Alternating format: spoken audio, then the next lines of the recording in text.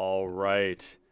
Welcome, connoisseurs of fine common cardboard, to today's Let's Build live stream. I've got my good friend Derek here, a regular that we're so lucky to have on the channel. How you doing, buddy? I am doing great. How are you doing, Ryan? Excellent. Very well, thank you. And Awesome. if our audio is coming through loud and clear here, I'd love everybody to just give us a little thumbs up in the chat. Let us know that everything's coming through. And yeah, we're just really stoked to be coming in with Trelasarra Moon Dancer today. And for those of you that have been tracking our Let's Build series, Derek has taken us on a really interesting journey into a topic that we talk about a lot, which is broadening our definition of ways that we might advantage ourselves. So traditionally we call it card advantage, but we're exploring resource advantage, which is the idea that instead of drawing lots of cards, we only draw Yeah. cards that we like. And we've been able to see this with Dragon's Rage Channeler was a great example of that. And right after we did DRC, I lost to DRC and was very impressed with the deck. And essentially, shortly after that, Derek, you reached out and said, really, this Trelasarra Moon Dancer is kind of the same thing for 2 mana, but we have some Yeah. installative synergy that's both like making us harder to kill, but also like you can get a lot of triggers off life gain, maybe Mhm. more so than casting spells. So Yeah. this was immediately kind of on our radar for another one to do. And I do want to mention as well that another commander that's going to be worth looking at as well is going to be 10th District Legionnaire. For those of you unfamiliar with it, 10th District Legionnaire is a Boros commander that basically has the same ability. It's just heroic. They get a +1/+1 counter, and you scry one. It's 2 mana, so something else that we're going to be eager to take a look at. So, Yeah. so yeah, with that, I just want to start with a quick thank you to every one of the people that makes this this series possible, and this is our patrons. So, I want to give a quick shout out. Thank you to Zach, Scooby, Chris, Tristan, William, Paul, Corey, Derek, Devin, Ian, Bobby, Jin Shooting Star, and our longest running patron, Noyark. Thank you all for your contributions. If you too are interested in joining our Patreon and supporting this continued content, this is a great way to do it. We have here a bunch of different levels where you can support us, all the way from this very inexpensive $2 a month where you get exclusive access to the Discord, all the way up to some of our more whaley tiers that give you private coaching, things of that nature. We also have this aficionado tier for those of you who want the interfaces that I use, that I custom make myself. Which is a great value. So yeah, Derek is a patron, and we've got patrons in chat. So if that's something that's interesting to you, let us know, and we'll be happy to get you plugged in. But without Yeah. further ado, let's talk a little bit about this. So Derek, you already play this deck, but hmm a common theme that we're running into is you have a deck that you play in casual, and you take your deck building seriously.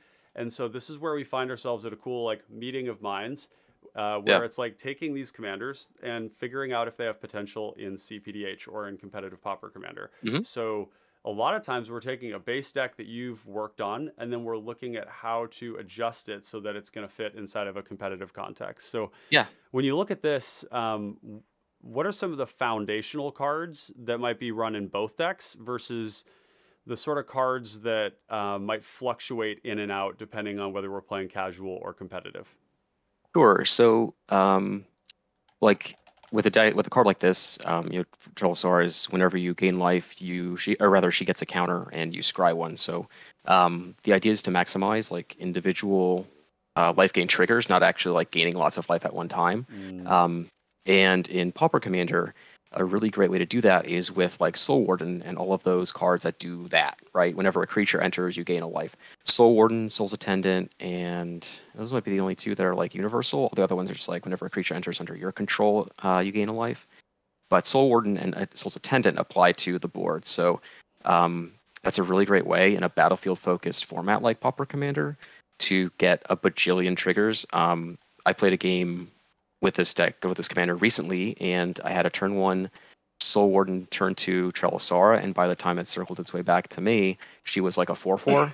And then she just got up to the point where I was attacking me for like 20 damage, and I had a dusk shell crawler, which is a creature that gives creatures 1/1 counters trample. So Oh it boy. was very, very, very, very threatening. Yeah. And the only way that the only reason I didn't just like immediately win on the spot was somebody actually. I was playing against one player was playing Battery Bearer, and they had the Goblin Bomb, the 1 mana artifact that sacrifices for 7 to destroy something, and I didn't have like a colorless protection spell or something like that. So she just died once, but I was able to recast her and build her up to like an 8/8/9/9 pretty quickly, and from there it's all academic, right? And the great thing about these colors, so the big difference between like this commander and Dragon's Rage Channeler is you have so much more protection available to you, and she really just like grows on her own. You don't have to work at all to like get her large. Yeah, that's right. So it's all very free, and it's very hard to interact with because when you're gaining so many individual points of life and you have access to so many consecutive scry triggers,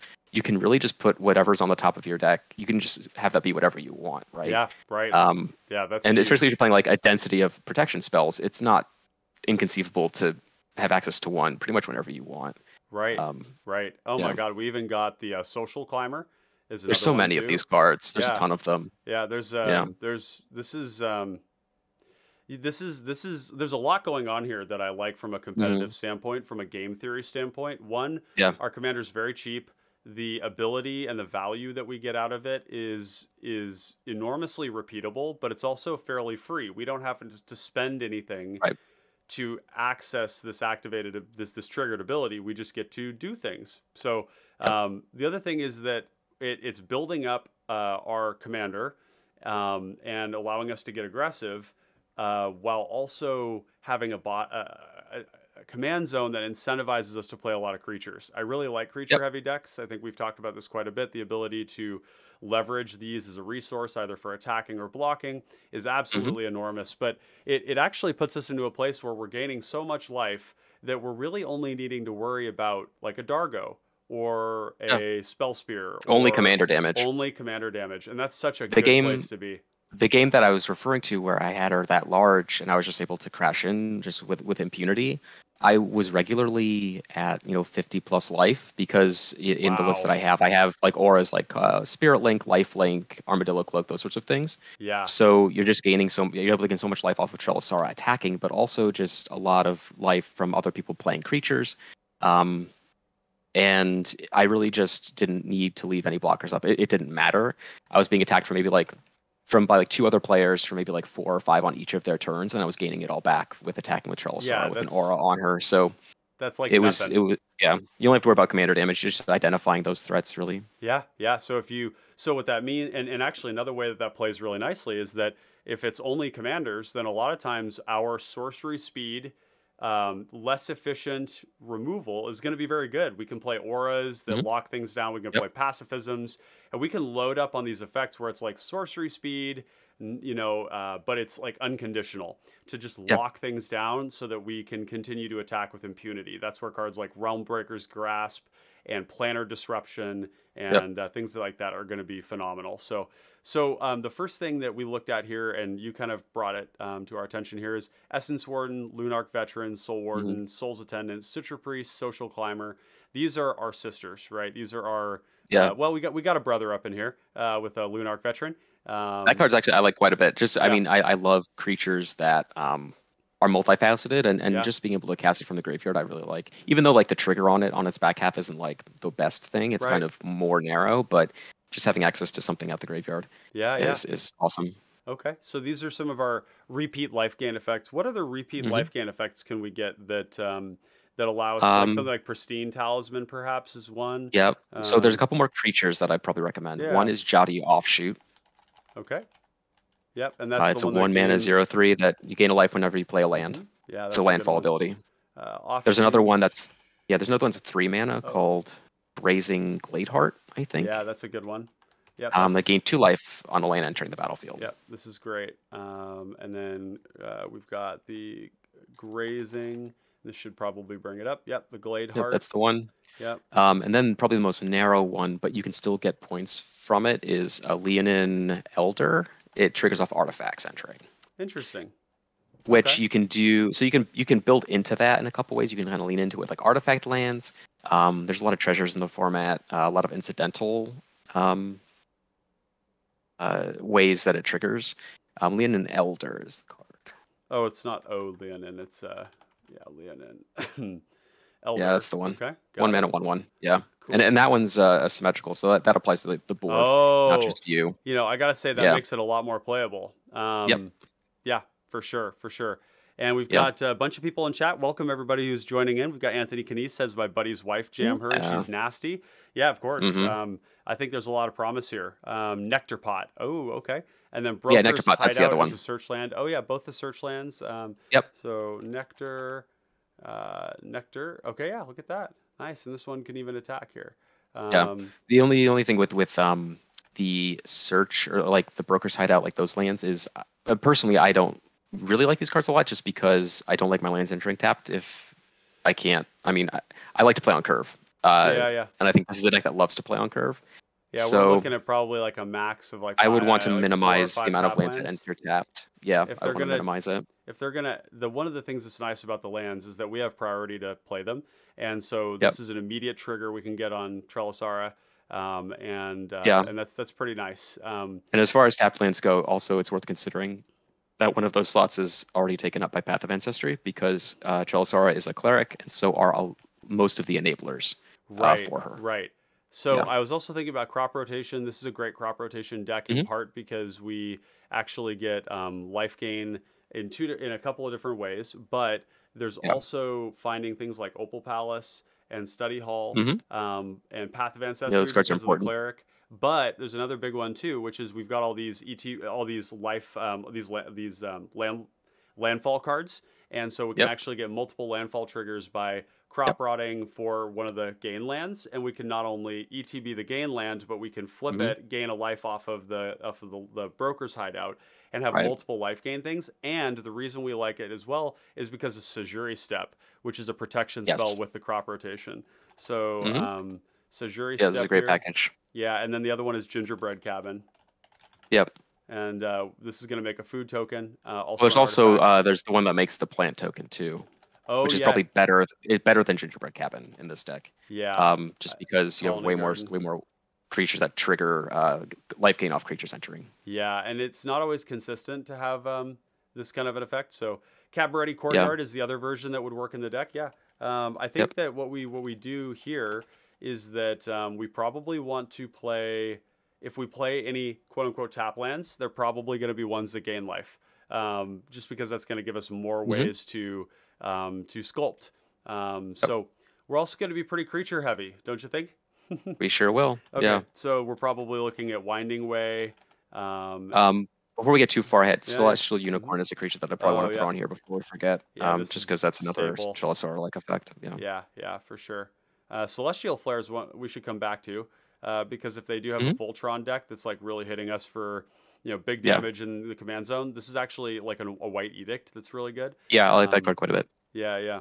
And actually, if when we go Exile and we go Function Removal, actually what we can do is we can go Function Removal Mhm. Gain. Sure. Yeah, there's a couple of like disenchants I think that gain you life on the back end. Destroy. Yeah. Oh yeah, look at that. Yeah. There's a couple white ones. So there's one I think that destroys an artifact or enchantment and gains here we 4 go. life, I think. Yeah, we got. Well, Oh, that's compulsory 2 life. rest.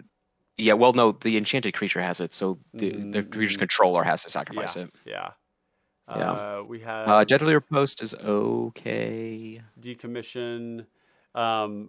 One that I've liked quite a bit is Exile. Exile? Yeah, For it's a this cool card. I like particular that one too. purpose. Angie Snyder, welcome to the chat. Glad to have you here. Recommends Impassioned Orator as another 2-mana Soul Sister. And Yeah. we got to have a Yeah, there's tons of them. Tons of them. and yeah. So Impassioned, and in fact, this is really starting to make me think that the Soul Sisters thing needs a bit of a revision. We got the Soul cohort here, Yeah. with Passioned Orator. So let's And say, again, like this is another cleric. Like, so here's a card that I know Brownie, Finhorn Brownie, friend of the community, Oh yeah. loves to death, is Whipgrass Entangler. Okay. I don't know if you're familiar with this one. We're gonna, It's a house. okay. So which one is this called? It's called Whipgrass Entangler. Okay. Until end of turn, target creature gains. This creature can't attack or block unless they pay 1 for each cleric in play. Oh, that's kind Yeah, of dirty. isn't it? Yeah, I like that for sure. It's like free, right? Like Yeah, we're yeah. playing so Why many not? clerics in this deck, Uh-huh. and And it'll and always be at least like a pay 2 mana, something can't attack or block unless you pay 2, and and that's good, right? and really this actually occupies a slot of cards that we're going to have that are going to be kind of like removal, but they're going to be Hmm. specifically for commanders. And that card is Righteous Aura, and this is very Yeah, similar to Righteous Aura in that like this card really ends Voltron. It makes it yeah. stop. And So this deck gains a ton of life to play with too. yeah, yeah, it does, and so it's perfect for that. We got Gator. What's Hmm. up, dude? We got what's up, guys? Excited to see the results. Absolutely, yeah, I'm stoked too. Yeah. Pardon me, I've got a little bit of a cough today. I've been struggling with. We got Austin Raisbeck. Stormclaw Rager sends his regards. Absolutely, yeah. We've got Stormclaw Rager is going to be coming up here soon as well. In Yeah. fact, there was a little bit of a snafu today where I double booked Derek and one more and Chris from One More Games MTG, but Chris will be coming down the line here at some point soon. So Chris has been uh, defeated. yeah, I have defeated him. that's right. Just a little inside baseball. Without even participating in the group chat that Ryan set up to work it out, Chris backed out. So I am the victor there. I have tremendous power. This is right. Didn't say a Very word. powerful. Very powerful. This is a fun one. Core Celebrant enters. Yep. You gain the life, and then for every creature, I you're like gonna. this one because it's a 4 toughness creature. That's Yeah, a big what a reason why I like that blocker. card. It's also a Hmm. cleric. And then I think we're getting to the end of that list. Yeah, there's not Yeah, a ton more, but you know looks what? about right. That is a real It's a lot. critical. That's a critical mass right there. So let's do. Hmm. We're gonna do the soul #soul cohort. You can. Yeah. And if somebody comes up with a better name, I do want you to post it in chat so that I can steal it and use it in Exactly. this deck. I need that from you. So yeah, we got all these here. Dawnbringer Cleric, you are not that. No, you are a disenchant. Yeah, he is a Disenchant and disenchant. a creature. Yeah. Creatures. We got to make sure we do that here. Creatures. Yep. There we go. Okay, and then we got Soul's Attendant, we got Soul Warden, we got Lunarch Veteran, Jotty Offshoot, and Essence Warden. And then we've Hmm. got some payoffs here. This is a creature. We'll start with creature. This is a tag. That one might need another one. Yeah, And I'm then trying to remember all the creatures that I think are great here. Oh, there's two that I know you're a fan of: yeah. Syndic of Tithes and Basilica Oh Guards. man, yeah. You know my weak spot here. Yeah. Extort is a really dumb mechanic. So this is a little limited because you can only use white mana to activate it, so it kind of pinches you in a Sure. way. But the payoff is tremendously powerful. Um, any effect that where it drains people and then you gain life equal to the life lost rather than like a set It's amount is very, nuts. very good. Yeah. So like these cards are great because every spell you cast, you can force a Trelasarra trigger potentially if you have an extra white mana. Yeah, and these also, one of the things I've realized about these cards is that they act as if they have haste in a lot of cases. So Yeah. when you play like a Basilicus creature and then you play like an Arcane Signet or you play a Syndicate of Tides and then you play an Essence Warden and you extort Yep. it, you're essentially getting like 3 damage as a Hmm. haste ability.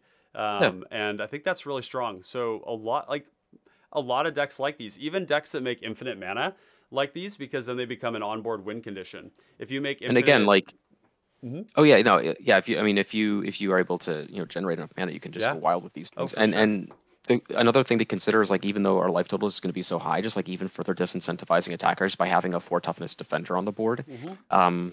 is pretty demoralizing It for a is. lot of board-based decks. Yeah. So that's a good place to be. Like people don't really, I think, appreciate just how important it is to have high toughness early game creatures in a sure. lot of situations. Yeah. Even creatures that just like enter and they do something piddly, like an Omen Speaker, right? A 1/3 enters, you scry 2. Like, but that thing can say it blocks 2 creatures from 2 of your opponents. Like that's another form of virtual card advantage because they are expending a resource to attack you and it is doing nothing. So Yeah. like creatures that repeatedly block are very valuable, and Basilica Guards is a great one because it provides repeat value at the longer it stays on the battlefield. Absolutely. Yeah, for sure.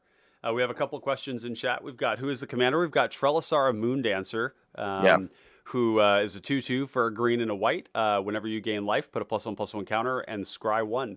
So basically, following in the footsteps of DRC, and then maybe in the future someday, we'll look into that 10th District Legionnaire and see how we like that. We've got Fly Jum recommending Hopeful Eidolon. And we've got Austin Raisbeck saying Trelasarra ended up being the better commander that gets the +1/+1 counter when you do something, comparing it to Stormclaw Rager. Well, I think they're certainly a little bit different. I think we're kind of on this kick right now of looking at efficient commanders with this amazing card selection, and Stormclaw Rager does something perhaps a bit more A little powerful, different. which is but it costs mana, and it's a Yep. sorcery speed effect, This one's and much more free, it's that's for sure. free. And it's free in colors where we're kind of wanting to flood the board with stuff and not be spending Yep. mana ramping. We're just gonna like play our things out. So yeah, I think it's a there's pros and cons to both. It's also Rakdos, which is really different. So Yep. Austin also mentions Jotty Offshoot seems insane with this commander, plus the new Capenna lands, 3 Sure. Trelasarra Tigers from 1 land. Yeah, absolutely. And also, as we mentioned here, we've got the crop rotation under our tutors here. And Yep. there's another thing we're going to want to tutor with, and that's Heliod's Pilgrim. Yes. Heliod's An Pilgrim. aura package is really Oh important, yeah, I think, in and a deck like I'm this.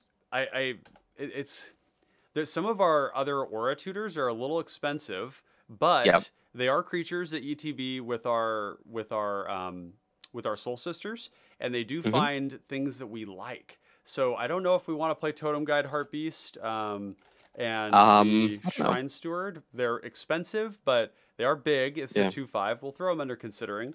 We got Shrine Keeper, I think is actually Shrine Steward. I always get this one mixed up. This is like me back in Shrine the day. Steward, I think. Yeah, Yeah. I used to mix up Eye Blight Massacre and Eye Sure. Blight's Yep. Ending Yep. all the time, and people knew what I was saying, but I became somewhat known for that.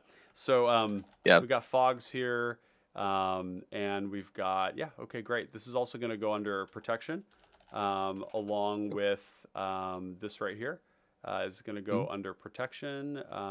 Yep, like that, and then So something great. else is kind of an interesting thought that I kind of liked is like when you're building out your creature base, like obviously you start with this core of creatures, your slow wardens and whatnot, and then you have your extort things, you have like the cleric synergy card and the unicorn because that's just another thing that gets counters.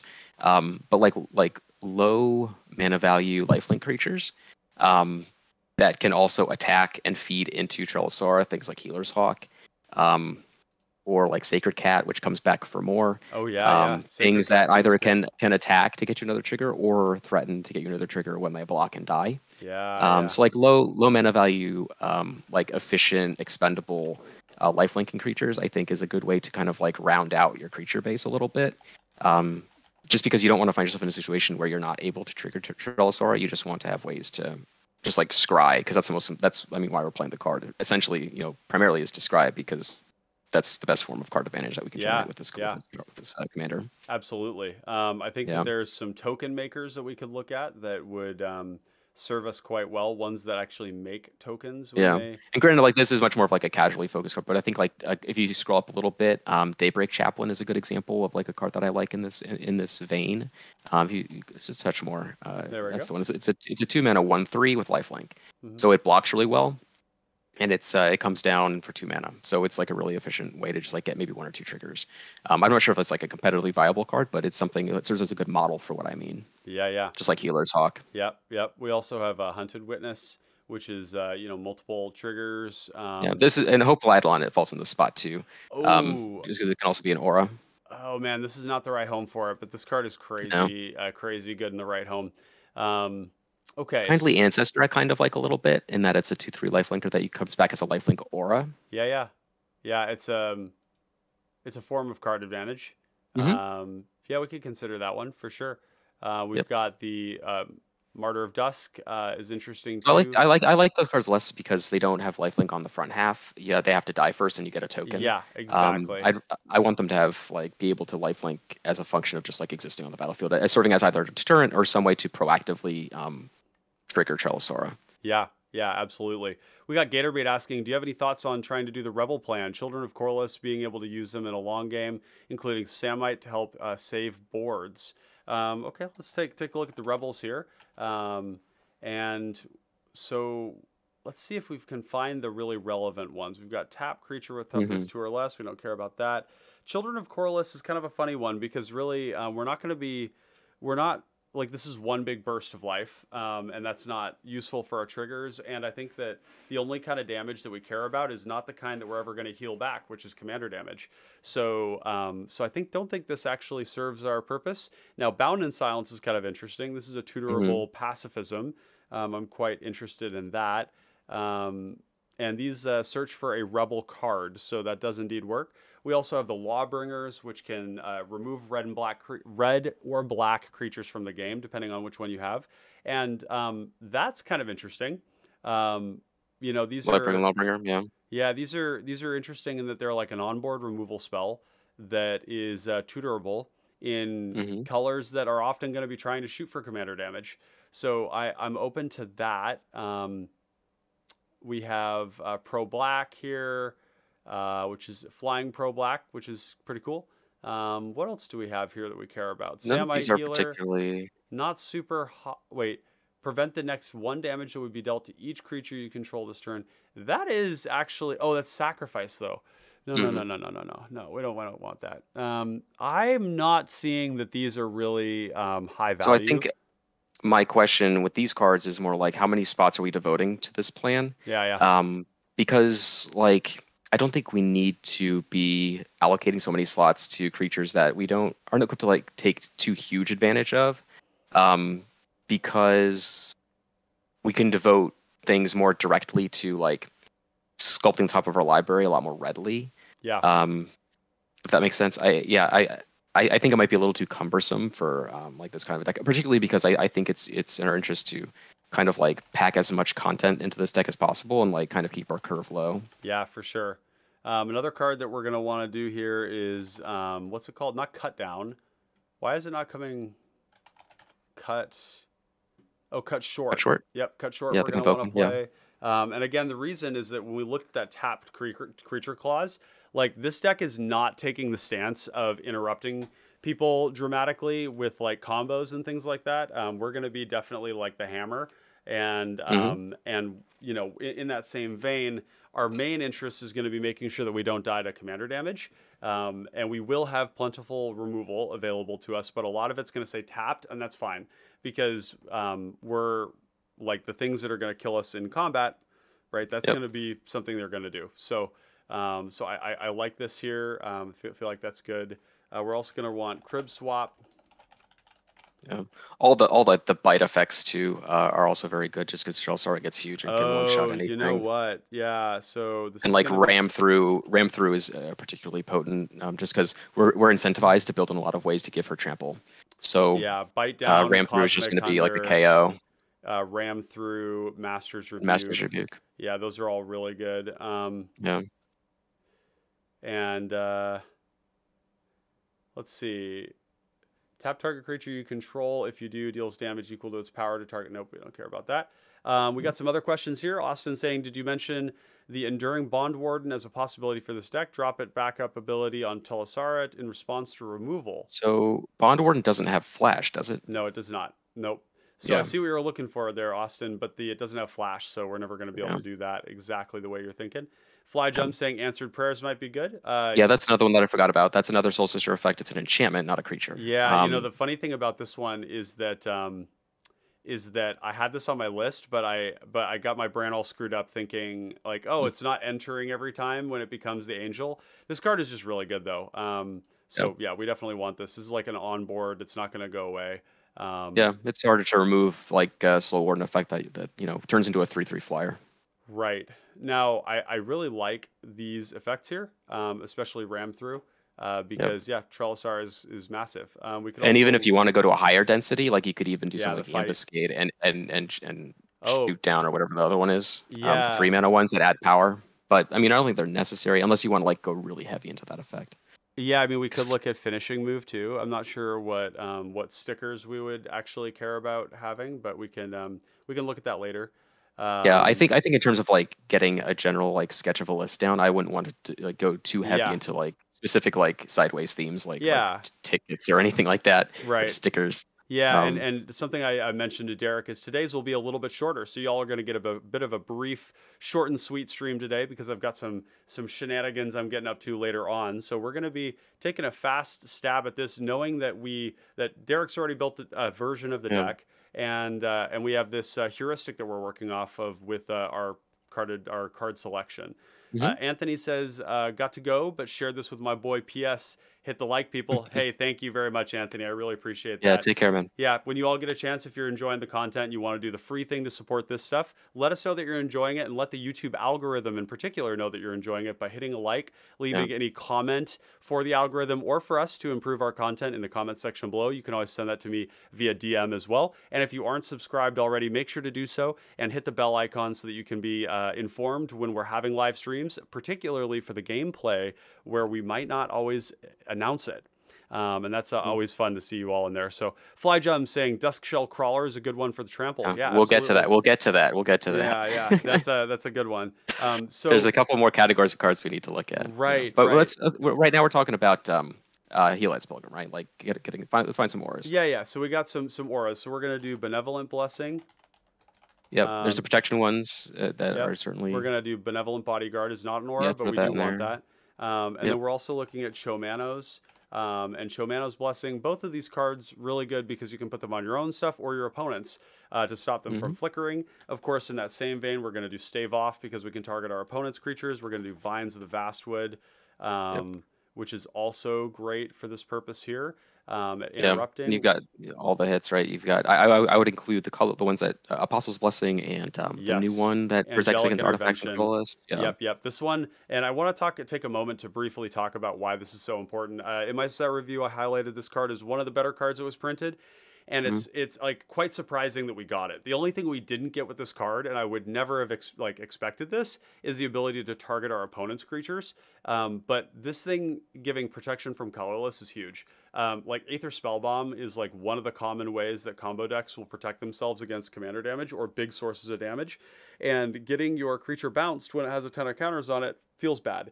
This thing protects from colorless. It also grants a counter, which is huge. So very good card, very staple. We're also going to be looking at Apostle's Blessing, which you mentioned. This one is the other. Now there's 3 cards. There's Razor Barrier is the other one.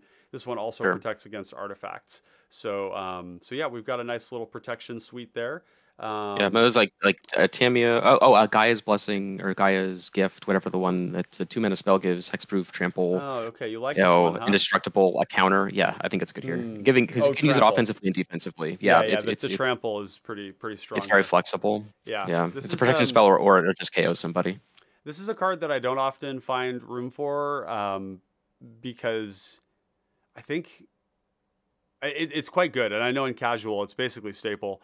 But when I'm in green, a lot of times I'm also in white, and so when I'm in white, then I just have protection spells, which are just you just want to keep it to the 1-mana spells. Yeah, exactly. You want to keep it to the 1. That's not always the case, and I think in this case we probably will wish that we had just 1-mana stuff in some cases. But I think the trample and even the reach here is potentially it's reach too.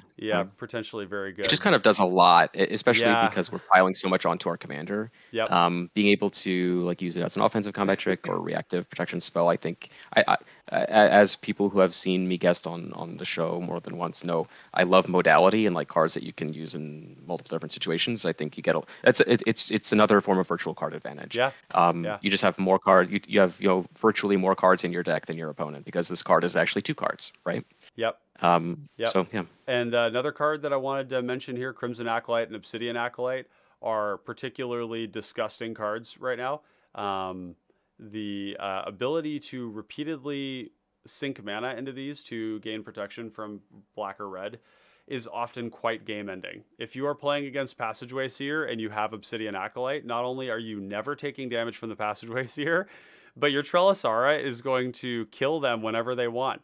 You will not lose the game unless somebody gets rid of your Obsidian Acolyte. So it hits kind of like this, and the Crimson Acolyte hit all the kind of aggressive boogeymen in the format, right? It hits gut and the gut tokens. So you can just block those things for days too. It just is a lot. Yeah, another one that I've been really interested in is Ward of Lights. And, we were just talking Hmm. about before we started the stream about this card right here, which y'all can't Yeah. see. It's called Mystic Veil, and it's grants Shroud to a creature on an aura. And if you choose to play it as an instant, you have to bury it at end of turn, which is, of course, old card code for sacrifice it at end of turn. And Ward of Lights does the same thing, except it's protection. And what I kind of like about these, and I really don't like playing protection spells at sorcery speed, big not Hmm. fan of that. But Yeah. sometimes everybody's tapped out, You, um, you can just do it. Yeah. and you can just do it. So I kind of like that. And it's still instant speed, so it's going to read just like Stave Off, and you can target your opponent's creatures with it as well. Yep. Yeah, like if a person plays out a pneumatic wall, and you're concerned about them comboing, you just sorcery speed Ward of Lights, put it down. They can't do anything about it now. They can't flicker it. It can't be targeted. Yep. So it's pretty cool. And one of the things you're seeing here is that both Derek and I have a heuristic about cards having multiple usage cases. We like modality. It's important. So yeah, Mask of Yeah. There's not a Elendres. ton of ways to just like draw a bajillion cards in this format. So getting the most out of the cards that you do play is a great way to shore that up. Yeah, yeah.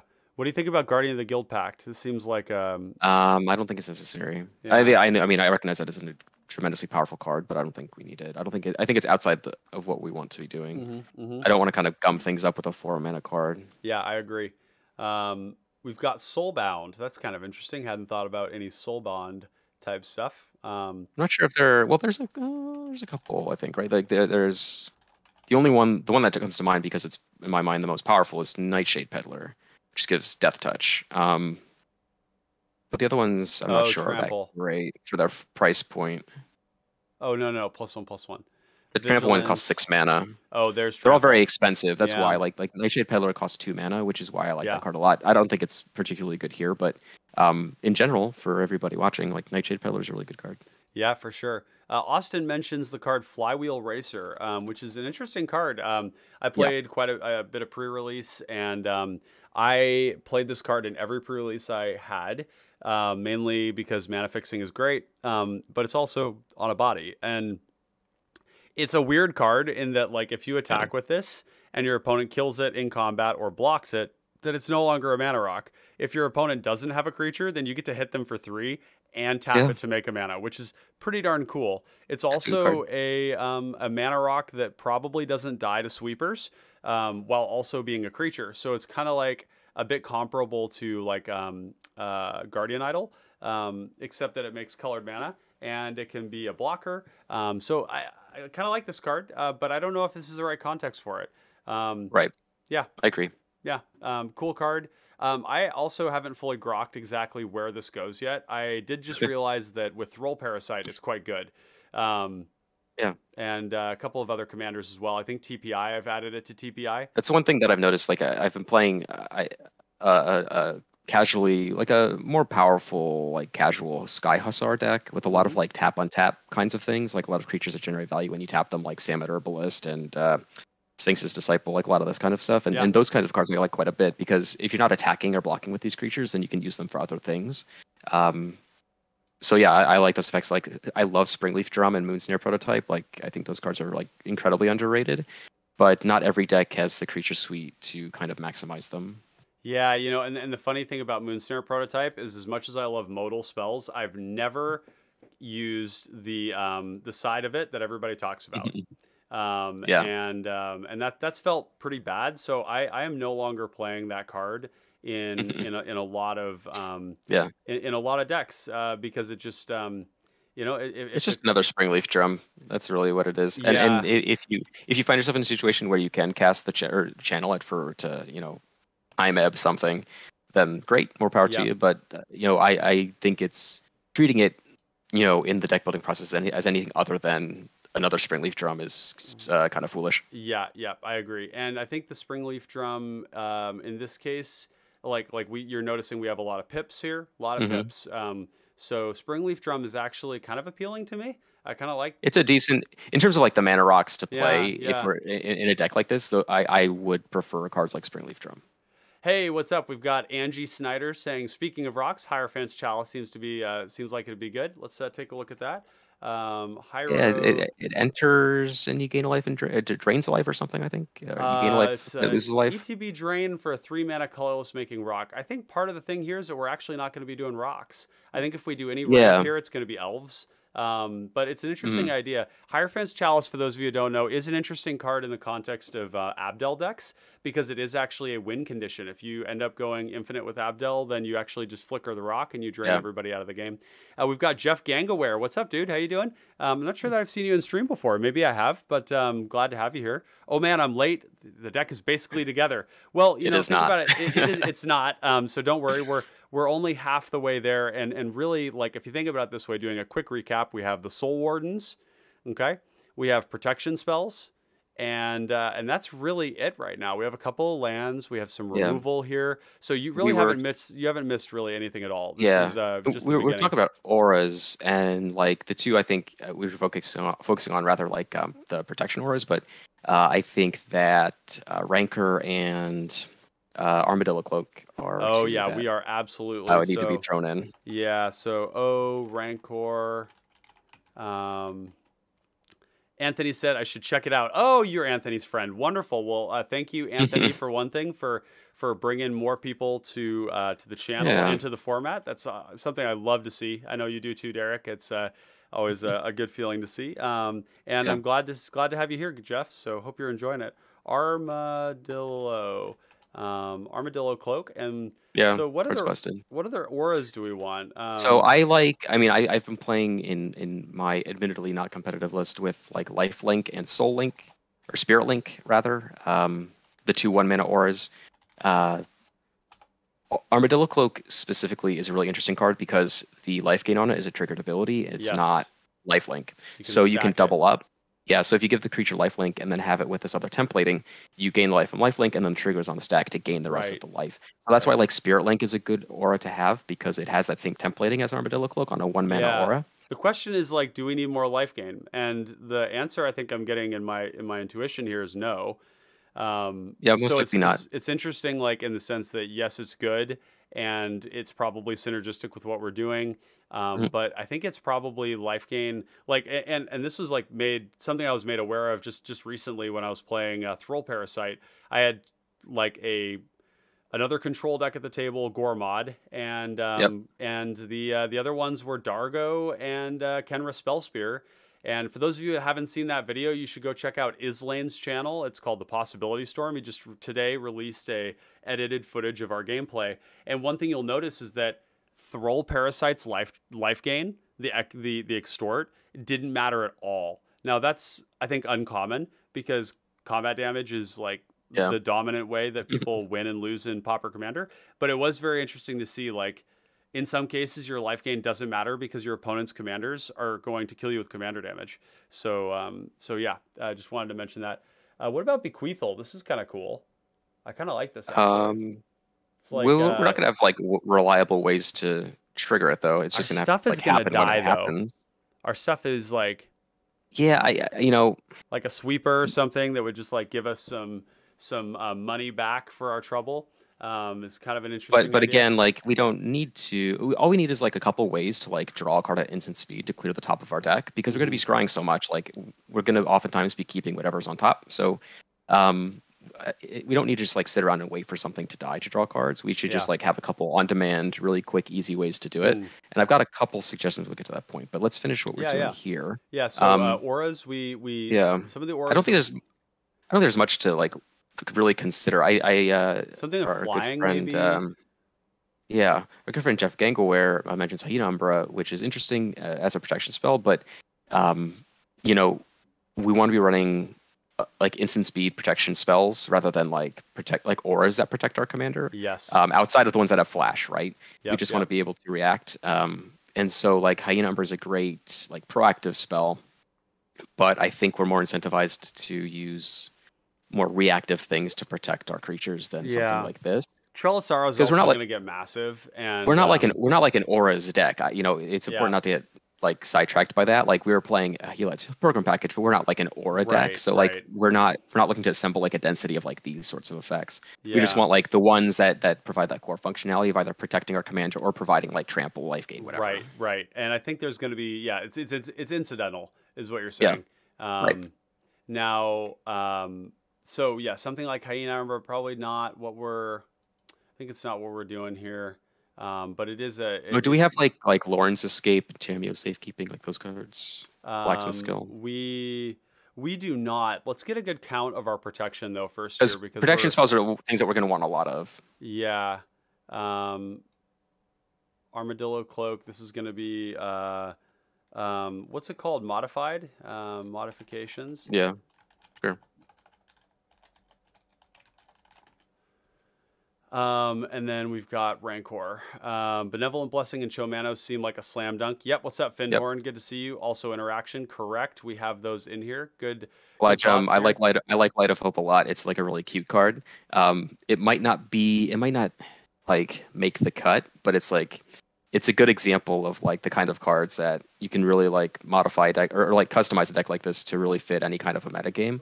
You're doing like a very powerful thing, but the enablers that you use can shift to kind of adapt to any specific kind of play group or play style. I think Light of Hope is a really interesting card in that it does a lot of different things that you want to be doing. It just might not be a fit for this particular list. Yep. In like 70% of other like Trelasarra lists, I think it would be great, but maybe not in this one.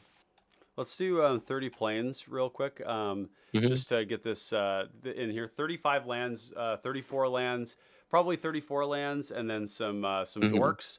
Do we want to move on to having any sort of mana acceleration? Well, before we do that, let's just get the trample stuff out of the way. Yeah. So we have Rancor and Armadillo Cloak, which are obviously like great cards. But Dusk Shell Crawler is one that was mentioned earlier, which is a card that I as well. Yeah. But Dusk Shell Crawler and those kinds of cards, the ones that have the text, creatures with 1/1 counters have trample. Yeah, so it's there's a handful. +1. We'll do O because there's more than one. Yeah. And I want to find them all at the same time. Fully Grown, I also think is interesting because it puts a trample counter on the creature. Yeah. So it's a permanent modification. It's not an aura. Yeah, we also have Crown Ceratok, which is kind of See cool. that one? It costs 4 mana, which is why I don't quite like it so much. Dusk Shell Crawler is like ideal to me because it's a 2 mana 0/3 that will oftentimes just come in as a 1/4 because you don't need to put its counter on anything else. It can just put the counter on itself. Yeah, I think Gnarlid Colony is another great example. Pride Mulligan's another one. The cheaper the better. Tuskguard Captain is probably of like the 3 mana plus ones. Tuskguard is the best because it can make itself bigger over time. This does not make the cut. I think you're totally right. I didn't realize that we had this Tuskguard Captain, but this is a sufficient density of evasion on bodies that we're going to get multiple triggers. We're going to give Trelasarra that. Now, one thing I'm a little not concerned about actually. I'm not concerned so much, but I am interested in finding ways that we have a reasonable game plan outside of Trelasarra. And so you'll notice I did include Battle Screech. I was just like an insane card. And I'm interested in general in ways that we can take our produce flying bodies that can just chip in for damage. And so the other one I was looking at was Triplicate Spirits. Yep, I love that card. Big fan. And I think that this card is going to be great because we're going to have these cohort effects, these life gain ETBs. Also, they're not going to be attacking. That I've, in this similar vein, a card I've been tremendously impressed by in every deck that I've played it is Charge of the Mites. Oh, Charge of the Mites is nuts. Yeah, the card's wild. Yeah, this card is one of the better white cards printed in a long time. And we're going to drop these in evasion, by the way, because that's kind of what they do. They grant evasion to our team. But whoa, what are we doing here? And something to keep in mind is that it's really important to centralize a lot of these effects on our creatures because the deck is already so centrally focused on protecting Trelasarra. So it's very easy to just use the suite of spells that we have to protect her, to protect our other creatures as necessary to preserve those effects. That's another reason why Hyena Umbra is not a great fit here because it's an aura, not a creature. Since we're already so well set up to interact with our own creatures and protect them, piling on as much into our creature base as possible, I think, is a better route to go, just to make sure that we're getting the maximum use out of our spells. Yeah. And you know what's funny is that we're seeing ourselves here like approaching what actually looks like kind of a complete deck. And like if you were to say take these next like 5 slots, make them removal, or maybe get it up to 12. So yeah, five of So what I these, probably want to do and then is find an 4. aura, find some removal auras. Yeah, we want Because that's one so thing we're missing from our package, right? We have like protection auras, we have damage auras. We want like some kind of a removal aura. So like well, the recent ones are good, but temporal there's something like isolation Lignify. is actually looking really good here. Yeah, I think Um, these cards are generally underrated. The ones that just Flash. like have the template that they prevent damage that is dealt by a creature, Yeah, because that also involves you can play it on like a Kessig Flame Breather, for example. right. Yeah. Now this doesn't do anything against combo, but frankly, when I'm playing this deck, I do see it as my responsibility to be like aggressing on the combo player. And the gambit is that as I'm doing so, I'm building up a board, and people aren't interacting with me as much because I'm not harming them. And then the gambit is that I'm able to take that advantage and push it over the top to win the game against everyone else. And so a card like Temporal Isolation here is going to be excellent against a Dargo, Mhm. but it's like, how good is the Flash? Like, is this something we like? It I mean, allows us I'm to sure hold it up comes up. protection. But yeah, like Planter Disruption and Realm Breaker's Grasp, like Austin I think those cards recommended, are great. they're amazing. Yeah. Yeah, I think now one of the things that I like about these too is that you can put these on a cranial plating, Hmm. or a Or any Narok spell equipment. suit, Yeah. or a Whisper Silk cloak, or these are all common spells that we're gonna see. I love how I get to say these are common spells on a channel Yeah. dedicated to commons. I just want to point that out. It comes up more than y'all would think. But that this basically, it's not going to stop the equipment from working while it's on that creature, but once it dies, then it will no longer be able to equip. So it has that flexibility to hit those things. And it also stops a Ashnod's Altar, which is not a very common card. Yeah. Oh, you know what this does hit? Wow. Okay, this is actually a really good one. This hits Urn of Godfire. It Sure. hits Energy All those things that Refractor. funnel your mana. Yeah. Uh-huh. And those are combo cards. And It could so, also hit an artifact land if oh, you want to be that guy. oh God. Yeah, you can do that. Yep. Please don't build a deck around land destruction, chat. Um, this is not a viable strategy. It's not. No, land destruction in your deck is a very reasonable thing to do. But Yeah, I think having at least one slide or one or two devoted to like removal spells that we can tutor up with the Heal spell card is fine. yeah, that's really the big thing. I like the temporal isolation as well. These are all gonna kill things. Like Yeah, we it's a have good baseline. Like it's a good place to start like customizing for whatever meta you expect to see, yeah. right? Like Findhorn was it's a pointing pretty out the good spread. clerics thing. We have 14 Yep. clerics and one in the command zone. Yeah, I already have Whiffgrass Entangler, so Yep. beat you there, buddy. Yep, that's right. What other like one removal spell here to get it up to 12? I'm not sure why 12 is the number that's coming up for me, but one way you can look at it is like you can kind of look at these as how many of these am I going to draw over the course of a Sure. game, based on the As number many that as I you have in the need. deck. Yeah, yeah, I think you underestimate how many triggers you're going to be scrying right. with this kind of a Yeah, list. we're gonna be able to find what we want. Yeah. Yep. So I think that like So with the rest of these slots, I don't know. So assuming we're not like missing anything obvious, um, I think that much like with Dragon Straight Channeler, because we're not actually drawing the cards, we're just scrying. yeah, Obviously, like the conceit of the deck, and actually, Flyjum mentioned something that specifically here that is kind of hits it right on the head. Super low mana curve so far. It looks like it might need a ton of draw. So the conceit of this deck is that we don't need to play a lot of card draw because we're going to be controlling the top of our deck and drawing only the things that we want to draw.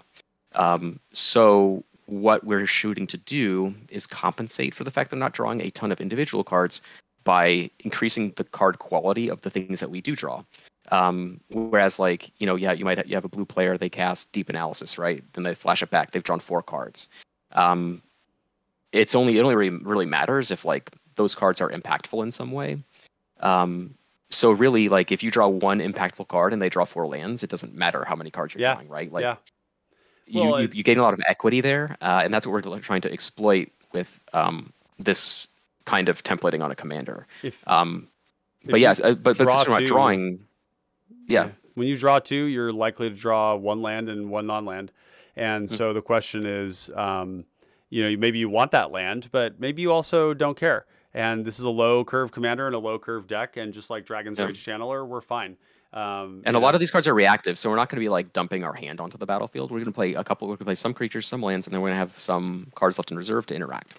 So it's never going to be something where we're just like constantly losing resources, because again, we're going to be drawing cards that we want to draw, and that gives us a lot of equity over our opponents, generally speaking. And I've played Dragon's Rage Channeler, the list that we cooked up, and I know you've played it, and like, it doesn't feel like that makes a lot of sense on its face, this whole like concept of, gaining equity from increasing the quality of your draws with these cards, but it feels very powerful when you're doing it. And I should point out too that this is truly a pretty novel development space in this format, and that if you haven't done it before, it might be hard to understand how effective it is. It's tough to grok because it's not evident just how it works unless you're actually playing the deck. It reads very weak, because like, why would you like take these risks when you can just do like a very safe thing? But this is a way to play something that is very, very powerful, that lacks a lot of traditional card advantage elements, but obviously because it lacks those card advantage elements, it trades off by being a more powerful individual card. Absolutely. Perhaps. And you can leverage that into shoring up that perceived deficiency, and it's very easy to do. Very easy. It plays a lot more powerful than it reads. I encourage anybody to like just goldfish some hands with the Dragon's Rage Channeler deck that we built a couple weeks ago, and just like really see how much control you have over what you're doing. It's one of those things where I'm gonna say just trust us, but also don't like go play it. I'm absolutely. gonna post it here, like I really like, Derek can tell you, I was not confident in the idea of DRC before we actually went into it, and I came out a believer, and that's why we are here building this deck. So if you're really interested in that, go click the link below. That'll take you to DRC, the deck that Derek and I built as well together. And by the way, Derek, I did add you as a co-collaborator on this one. So if you accept the notification, you'll be able to make changes too. Findhorn says, excellent point, Derek. Scry and white-green is really powerful. Yeah, I mean, like, if you think about it, like, these are, like, this effect in context is even more powerful, because it's like shoring up the weakness of the color. We don't have good card draw in red, green, and white. Just like not in this format. And so we are shoring that up by finding another way to maintain card parity and maintain the flow of action, right? Because really, like, card advantage is all about having things to do and have answers and have actionable stuff. But if you draw a lot of cards and those cards aren't useful to you, did you actually gain very much from drawing the cards? Well, you got lands, maybe you got some ramp. There's other things you're getting, but it's really amazing to be able to sculpt. Yeah, I mean, they're technically resources, but not resources that you can leverage. So you're just not getting much out of it. Shit, think about this. Like, if you do something silly, like you do a Battle Screech and you flash it back with Trelasarra in play and like one Soul Sister, okay, just like simple thing like that, you are going to scry 4. And importantly, you're going to scry 4. You're going to scry 1. Now, and that is different than scry 4, for sure. Now, I will say though that whenever I scry a lot off of Study Hall because my commander has died a lot, it sets you up so well. I mean, you put the right card on top, so it's really effective. We got and there's really great room. I'm sorry, say what you're going to say, and then I'll make another point. Islane just says, missed a little bit, but looking to catch up. Welcome back. Did you manage to, yeah, for sure. Did manage to grab the dub in the game. Awesome. Glad you got to pick up another win there. And Fly Jump says, is there any payoff in white or green for scrying? I don't think so. But we can take a look. And I do want to acknowledge, too, that Austin brought up the card Deepwood Denizen. This is a very good card. It's pretty good. Yeah. Yep. Before I forget, also, so when I say that we are not looking for like a lot of card draw effects, that's not to say that we are going to ignore like probably one of the most busted cards that we can put in this deck, which is Survival Cache. Oh my God. Yeah. Yep. Survival Cache is white divination in the right deck in Vizkopa, and in this deck you're going to. And we're scrying off it too. Wow, twice. you're gonna scry first off the gain, and then you are going to draw a card, and you're gonna do it twice. Wow. Yeah. So this is Read the Bones, but like in some ways kind of better. Yeah, I like this. Actually, it's a lot better. It's a lot better. It is.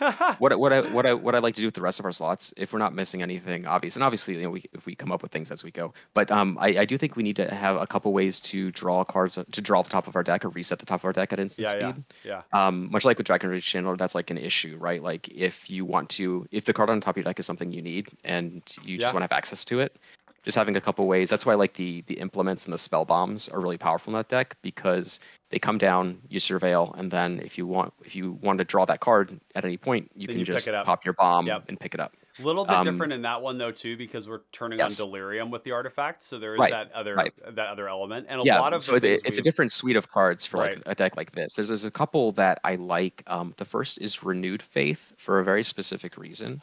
I don't know if you want to bring that one up. It's a cycling card. So this one functions in a very specific way that makes it very powerful. So this one, we're always going to cycle it. We're never going to cast it for 3, because when we cycle it, what happens is you cycle it, you put the cycling ability on the stack, and then a trigger goes on the stack as well. The trigger gains you 2 life, so you scry, and then you draw your card. So in a pinch, you can just blindly like scry and draw, or you can just pick up the top card of your deck, whatever you want to do. Yeah, you know, this is going to make us look at more cycling stuff, because I think this is an important part of the deck that that maybe this is where we're getting our ability to pick up cards, right? Like there's a lot of cycling cards that we can take advantage of. There's also the white implement. It's a 1 mana artifact. When it goes to the graveyard, you draw a card. You can sacrifice it to gain 2 life. Right. For a white mana. That's another good one that I like. It doesn't work the same way as Renewed Faith because of the way that the triggers stack, but it's a valuable effect. Yeah, for sure. We actually have a couple of other ones. We've got, by the way, we have Disciple Aria. of Grace and Disciple of Law. Yeah. Aria just joined the chat. What's up? How you doing? Welcome. Glad to have you here. We've got the cycling lands. I don't think we're going to do that. I don't think there's... oh, that's a 1 mana cycler. You can lean pretty hard into a cycling theme because that one gains you life when you cycle. But again, you need to devote a lot of space to it. To make it worthwhile. Avenger is kind of an interesting card, because I do believe that we actually have a fair number of soldiers in here. I don't think we'd have enough to like make it worth it though. Oh, never mind. Like a 3 mana cycle. Yeah, it's humans that we have a lot of. It's not the same thing. So we've got untapping our creatures. There aren't many other ones that are that good. I don't. Yeah, I'm not seeing it. I mean. Now, I do want to make a note. We don't have sweepers are different in this format, and they tend to scale appropriately. So like Fiery Cannonade and Breath Weapon hitting for 2 still kills a lot of stuff. Something we have in plentiful droves is white and green Aura Destruction. And this isn't for this deck, but I just want to make a note that like Gretchen is a very good deck right now. And something Gretchen probably loses to is having all of its enchantments destroyed. And there's a number of these effects that destroy all Patrician Scorn is dude, like the heater here, yeah. We're not going to play it here because we actually want to protect our stuff with that, but it's just something I wanted to mention. Ooh, Marshalling Cry is kind of nice. This is +1/+1 vigilance cycling, and we can cast it from the graveyard, so we actually get to cast it twice. I think it's too cute, if I'm Interesting. being honest. I feel like we have a lot of creatures, and a lot of times they're not going to be able to attack. And if we have things like our flying tokens, buffing them up is nice. Buffing up our sisters for an alpha strike, where we can actually block on the crackback is pretty good. I feel like this is I don't know if it'll make the cut, but I'm very interested in this kind of a thing in the deck while also being able to draw a card. Holy smokes, we got a bunch of comments. Trelasarra is nuts. I'm surprised more people don't play her. All the Soul Herder stuff plus the Johnny's Pride Mate effects, totally, which we only have one of. There's an enchantment that we're forgetting. It's called a Johnny's Presence. Or Johnny's Man? No, it's either Manta or Presence. It's a 2-mana enchantment that gains you a life every upkeep. That's the one. Oh, scry every upkeep. Yeah. Wow. Yeah, that's really good. You know, it's funny. It's like this card. It's like a 2-mana do nothing enchantment, but like It's really good. You know what this is though? This is like search for Azcanta a little bit. You know, like you Sort just of. have this effect in play. For those of you who don't know, Yep. in other formats, it's a land that's surveilling. I think every beginning of the turn. So, And all Islane. important to remember that every point of life that we're scrying from, we're also giving our commander a counter. That's right, exactly. So this Yeah. is reading a little bit like Armory of Erois in a way. Islane says, I built her in Standard Arena when she was still in Standard, but for Historic. But I built an artisan version of her, which is similar to Pauper, but you get uncommons in the 99. Cool, cool. And Arya said, are you playing the green prototype that gains life equal to the power? Nope. No, I don't think so. The main And reason we're not is, about big bursts of life. yeah, It's yeah, about a bunch lots of of individual triggers. triggers. Yeah, we're Yeah. going to gain a ton of life anyways. We're going to be very hard to kill. So we've got Islane saying there were some fight spells you gained life, I believe, were common around that same time. We could take a look at that. I think they're more expensive. I think there's one that's 3 mana, maybe. I think that efficiency on the mana is pretty important, and we already have a ton of ways to gain life. So, so I think that's kind of where I'm thinking there. Islane says, sucks you can't use spinning wheel kick. Not familiar with the one. Ajani's Mantra. Yep, that's the one, Angie. And Arya saying, are you playing Armadillo Cloak? We are. Shield of the Oversoul? We aren't. Sigil of the Nine Gods. We could look into the last two there. So Oversoul is the indestructibility and flying for a great... This is insane in this deck. Holy That's crap. Good. Yeah, we definitely like this card. Good find there. And then we've got Sigil of Nine Gods. +1/+1. Yeah. I mean... I feel like you land to this and you're gonna try and one-shot somebody, right? Yeah, it's like an exalted and thing, and it cycles. Oh, yeah. Okay. This is a great find. Very good find there, Arya. Yeah. Islane, the one I was thinking of is uncommon. No, yeah, Devouring Tendrils. If you like Ajani's Mantra, what do you think about Soul Mender? Soul Mender, I think, is one that taps to gain a life. It's a 1 mana 1/1 taps to gain a life. So basically the same thing.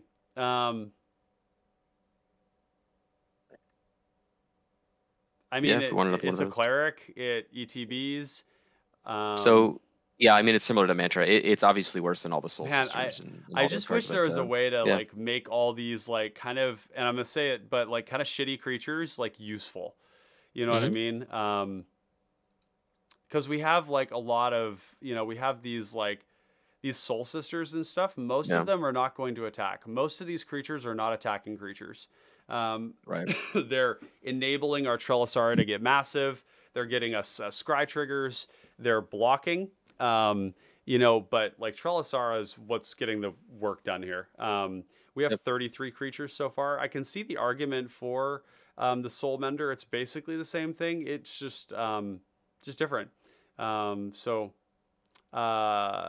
One big thing is the trample enablers. Absolutely, we have those. Got a lot of those, Or Arya said, I'd like to suggest Viridian Longbow.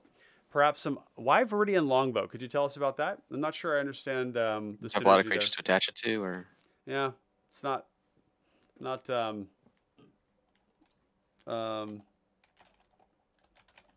want to see each creature. I want to see like, are there any other things that give us a big buff to something for each creature we control? There are not a lot in green other than pump spells, like Might of the Masses, that kind of stuff. And Jeff, Grazing Gladeheart is in the deck. Good call there. Works with a lifelink was my thought process. Okay, yeah, so it's a way to get like more pings. I don't think that makes the cut, but I see where you're coming from. I don't think so either. Yeah. We've got... there's all these things that like affect creatures with counters, like Aquastrain Spider and like Sporeback Troll, that kind of stuff. But I don't think we need it. Wow. This is just like card. a 1 mana 4/4 Vigilance. Okay. Probably in a lot of cases. In fact, isn't there another one that allows us? It's a 3 mana 4/4. But you have to tap 2 creatures. I don't know. If that's like, Warlord's Vanguard. Yeah. I don't know It's a Brother's War card. Yeah. What do we got? Creatures you control, they're enchanted. +1/+1. No. Yeah, it doesn't wow me now. No. Like maybe you could. No, I don't think so. Never mind.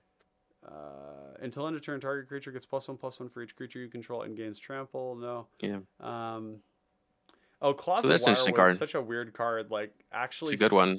It like flyers are everywhere right now. This kills all like most flyers, and it deals damage to players, which is very, very Yeah. strange. The number of like green sweepers that actually do damage, where like red ones don't.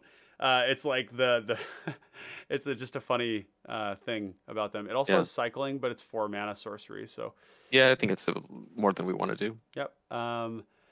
Let's see. We've got another ones. Jeff says, I'm viewing on my phone, so it's a bit tough to read. Sorry if I send things already. No worries, Jeff, at all. Yeah, no worries. Not a problem. I appreciate you being here despite the small screen. Arya says, I don't know also... if it... Go ahead. Okay, sorry. Yeah, go ahead. Oh, I was just going to say, probably not a great fit for this deck, but I do want to tell everybody how great Conclave Phalanx is, and it's a great, great card. Yeah, yeah. It's very, very underrated. It's easy to cast. gain. It's easy to play. It gains you a lot of life. Like, it's a very, very, like, clean design that fits in a lot of different shells. And I think more people should play it, if I'm being honest. But maybe not the best fit here. Yeah, absolutely. By the way, while we're at it here, I'm gonna do I want to share the music I'm listening to right now because I'm really really enjoying it. Sometimes I like to do this. If you all are interested, I've got it timestamped to the particular song that I'm enjoying right now. So go start that, and you know, I don't know, maybe you enjoy a little bit of liquid drum and bass like I do. I am on a kick right now.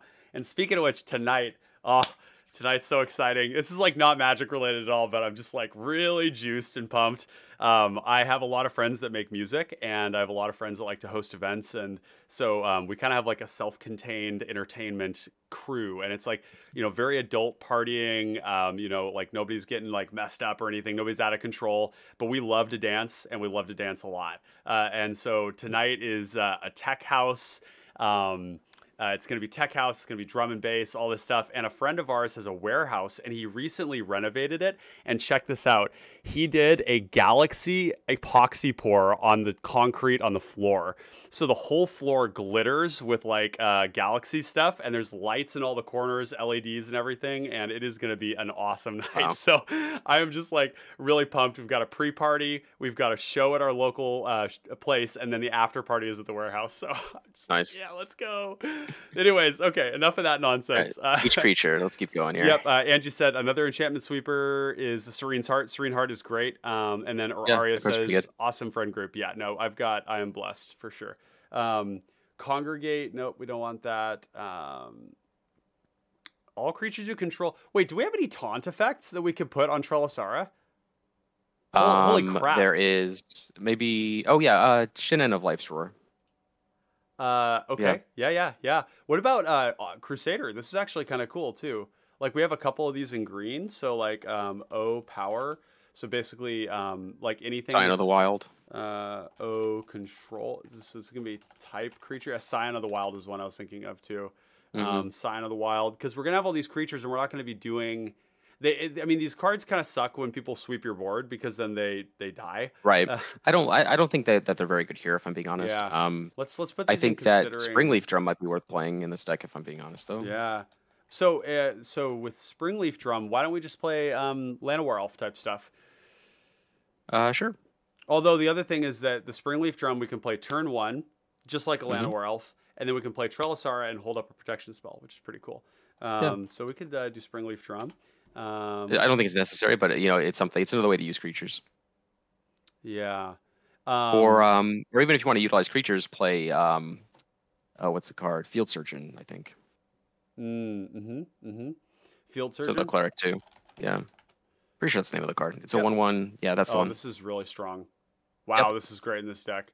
Let's see. So tap. Yeah, throw that in there. O untapped. That's usually the language they use. To see what else we have there. Yeah, you have a lot of cards like Mana Dorks, like you know, Sentinel Stalwart. This seems really good. Jasper Sentinel. You know, and these cards are great because you have to tap them. You have to like tap that creature and an untapped creature to generate mana, but it's a mana of any color rather than like a green for Llanowar Elves. You just can kind of pinch sometimes on your colors. Right. And white mana is a lot more important in this deck than green mana. Yeah. I think all of these, and they have more than one toughness. Yeah, they're good blockers. I like these. There's another one. There's one more Ceruli Caretaker. I think it's a 1 mana 0/3 defender that does the same thing. Yep. Oh, we got Prismatic Strands. Yeah. Oof. Do we need this though? So this basically turns off like commander damage twice. Really, like, it turns off commander damage. It turns off sweepers. That's actually the biggest reason we want this. Yeah, for sure. No, that's a good idea. We've got the Cerula Caretaker's great too. Ooh, Evangel, that's a nice one. wow. Yeah, we just get to make bodies every turn. Ooh, Ranger's Hawk is also kind of interesting. Um, Less impressive less because we're not doing initiative impressive, stuff. right? But other people are.